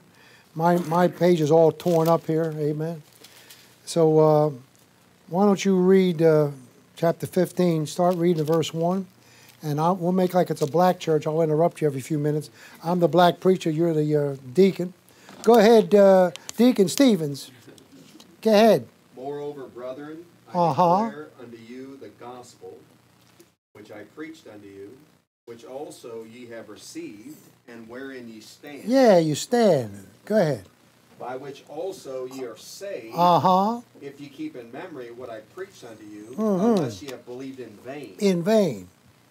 For I delivered unto you first of all, that which I also received, how that Christ died for our sins according to the Scriptures, and that he was buried, and that he rose again the third day according to the Scriptures. According to the Scriptures. And that he was seen of Cephas. And he was seen of Cephas. Yeah. Go ahead.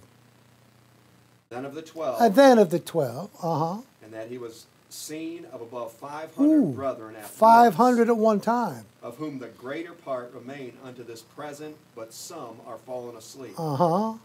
After that he was seen of James. After that. Then of all the apostles. Then. And last of all he was seen of me also. Last of all. As of one born out of Yeah. It said he was seen of Cephas. Is that right? Yeah. Does it say seen of Cephas first? No. He's trying to establish his apostolic authority, so he's laying out all the brethren. Yeah. But I got in too, he said. Mary wasn't important for that. You got to go to Mark to find out who he appeared to before he appeared to the first pope. How about that? I'm going somewhere with this yet. We're going to have a blowout there at the end of right before home plate where Yogi Berra is waiting to tag me out. Now let's go to John 20, where the real story is. John 20. This is a great day to preach on this, Resurrection Sunday. Okay, verse 1. The first day of the week cometh Mary Magdalene early, there's our heroine, when it was yet dark, unto the sepulchre, and seeth the stone taken away from the sepulchre, and she runneth and cometh to Simon Peter and to the other disciple, whom Jesus loved, of course that's John, and saith unto them, they have taken away the Lord out of the sepulchre. Nobody's looking for him to have been risen. His body's been stolen. And we know not where they have laid him. Peter therefore went forth, and that other disciple, and came to the sepulchre. And so they run down there, and they stick the head in, and it's funny, John beats Peter, but Peter's more bold than John is. John hits the brakes and he won't go in. Peter lumbers in second place, but he dives head first because he's cool. Verse 8, then went in also that other disciple which came first to the sepulchre, and he saw and believed. For as yet they knew not the Scripture, there you go, that he must rise again from the dead. Now look at verse 10. Then the disciples went away again unto their own house. Watch what happens now. Some of you have seen this, but I believe that God let me weave it together in a very unique way.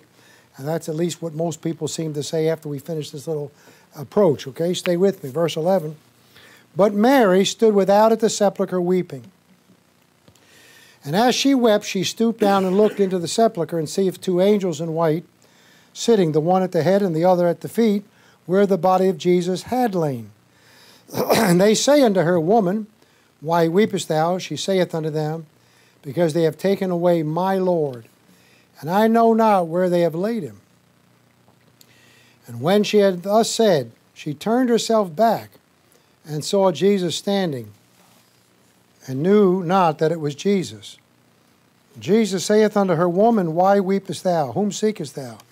She, supposing him to be the gardener, saith unto him, Sir, if thou have borne him hence, tell me Well, I could cry when I read this. There's so much pathos in the statement. Sir, if thou hast borne him hence, look, tell me where thou hast laid him, and I'll take him away. Isn't that pretty? Jesus saith unto her, Mary. She turned herself. She's kind of talking to him like this. Isn't that funny? She's still looking at that empty tomb. Look, he's standing behind her. And Mary, she turned, look. And saith unto him, Rabboni, which is to say, Master, please put your seatbelt on. If you got a heart monitor, check the batteries. Watch it. Jesus saith unto her, touch me not, for you might have COVID. See it? Don't touch me. You don't have a mask on. Why did he say, don't touch me? Because what? I've not yet ascended to my Father. Is that what it says? I'm so going somewhere. Everybody knows we all have our own preaching style. I love sneaking up on you at the end. Matthew 28. Mary and the other women show up there. And then the other women take off and leave Mary alone there. They take off when they see the empty tomb. The angel says, go up there and tell his disciples, right? Verse 8. Verse 7, go quickly, tell his disciples that he is risen from the dead. So, this is so good. Watch this. And they departed quickly from the sepulchre with fear and great joy, and did run to bring his disciples word. Now, these are the other women, the other Mary. Yep. And Mary Magdalene is not with them. You've seen this before. I want to put it together if I can. And verse 9, and as they went to tell his disciples, behold, Jesus met them, saying, all hail. And they came, and he said, touch me not, for I have not yet ascended to my Father. Is that what it says? And they came and what? Held him. You know what it says in the Greek? He let them hold him. They held him by the feet and worshipped him. Then said Jesus to them, get back, will you? Be not afraid. Go tell my brethren that they go into Galilee. Anybody see a difference? Sure. Now watch. I am so going somewhere here. I went to Jerusalem when I was saved 10 months. My wife, just newlyweds, didn't cost me anything to go over there. I had a free ticket on Air France and Air First Class, actually, because I was in the airlines at the time. And I just wanted to run over to the Holy Land right after I was saved. I didn't get any bus or any tour. Just rented a car over there, ran all over the place. We were in Jerusalem on Friday at about 5:30 in the evening, and we went to a little like an orange juice stand. Sat on a stool inside, was drinking orange juice, and all of a sudden the guy goes nuts. Typical Jew, rough, no class. He starts chasing everybody out of his place at about 10 of. He's yelling, Sabbath! Sabbath! Sabbath. Friday night, 5:30. 6 p.m., their days change. You know that. Ours changes at 12. And he threw everybody out. I can't finish, get lost. Throws us outside, pulls the big chain across the front of the place. I still remember. Hey, remember?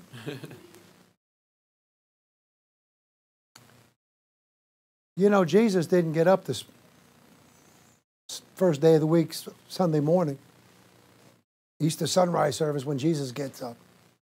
He's on that slab, and 1 second after 6 p.m. probably, his eyes open, and he gets up at 6 p.m. Saturday night.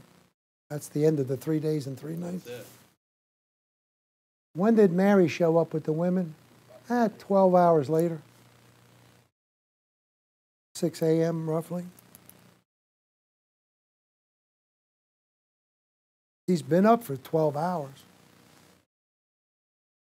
that right? Yep. What's he doing? hanging around waiting for somebody special. Phew. He didn't cast 7 demons out of those other women. He was the one who cast the demons out of. Now, my wife gave me a hard time about preaching this because she says she thinks it's borderline, not blasphemy. You know, my wife's picky with me in a good way. She's my proofreader. I usually listen to her. But she grew up totally different than I grew up. So I tell her, I just say this for emphasis to make people get the idea, that's all. You know what? One of the things the Lord was doing through the night, through those 12, I don't know where he was going. He's hanging out somewhere. But she was the first one that he appeared to. Yeah. You know what my wife gets mad about? Me saying this, ready? I said he was probably doing stuff like this through the night. Ready? Hang on, Father. I'll be there. Hold your horses. The title of this sermon, I used to preach it as, He appeared unto Mary first, right? That's the verse. But I add one word to that verse as far as the title of this message. He appeared unto Mary first, comma, literally. Hang on. What do you mean? Don't touch me. I haven't ascended to my Father yet. Go on, tell everybody I'm okay. Yeah. Boom! You know, Come back. okay. Grab me if you want. They were probably from the South. That's why they were hugging. Hug it out. Where did he get that? He appeared unto Mary before he appeared to his own father. The only one. The only one. And why is that? Because he wanted us to know how he feels about fallen women. They're the weaker vessel. They're easier to fool. Everywhere I go, I see shopping carts, homeless, street people everywhere. I always feel sad when I see the women. Yeah. They can't recover themselves from that problem as easy as a man might.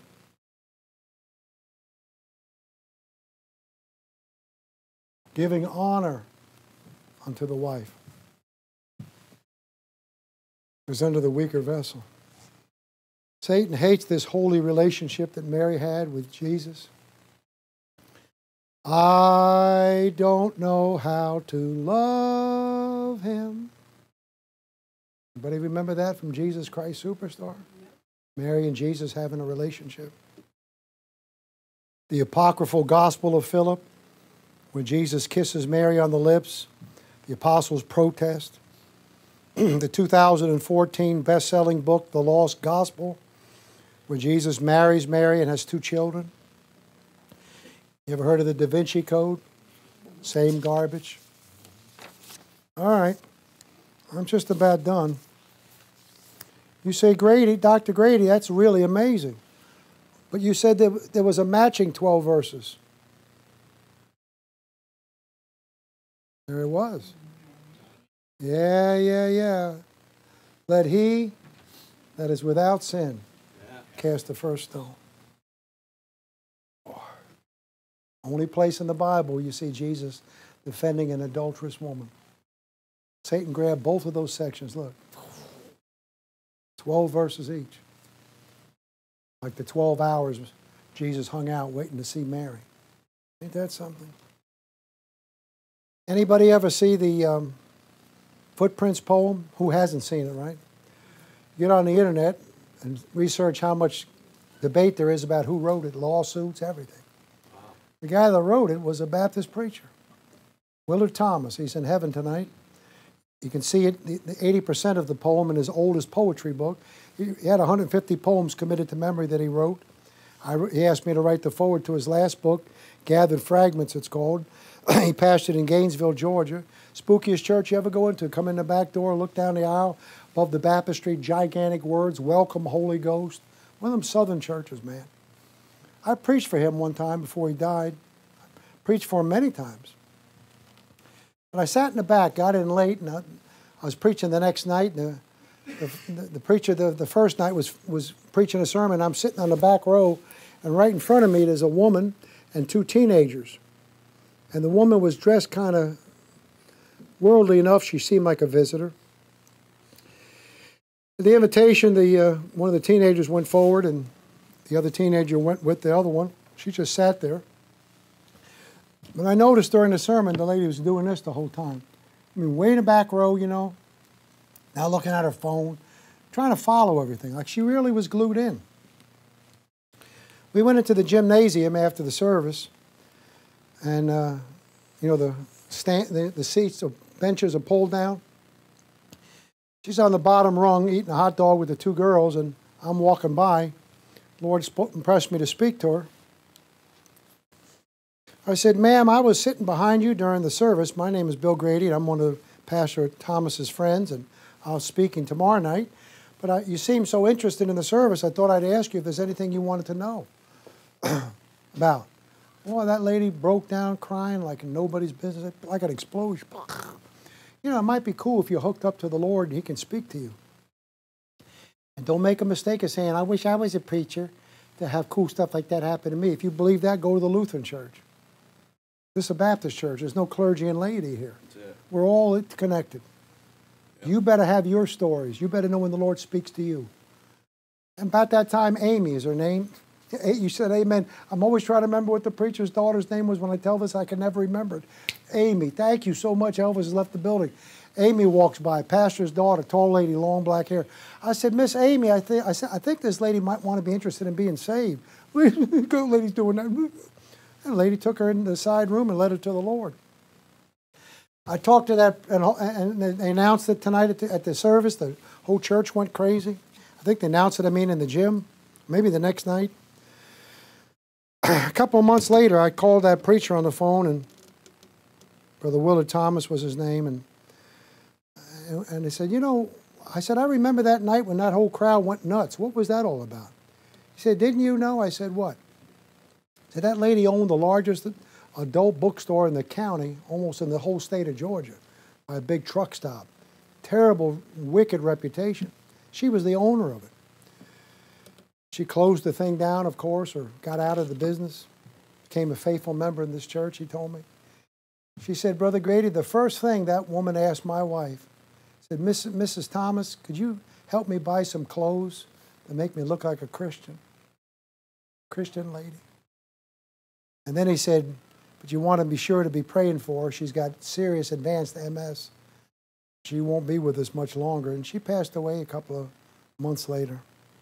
She's up there with Mary Magdalene tonight, my son, and your loved ones. God cares about fallen women.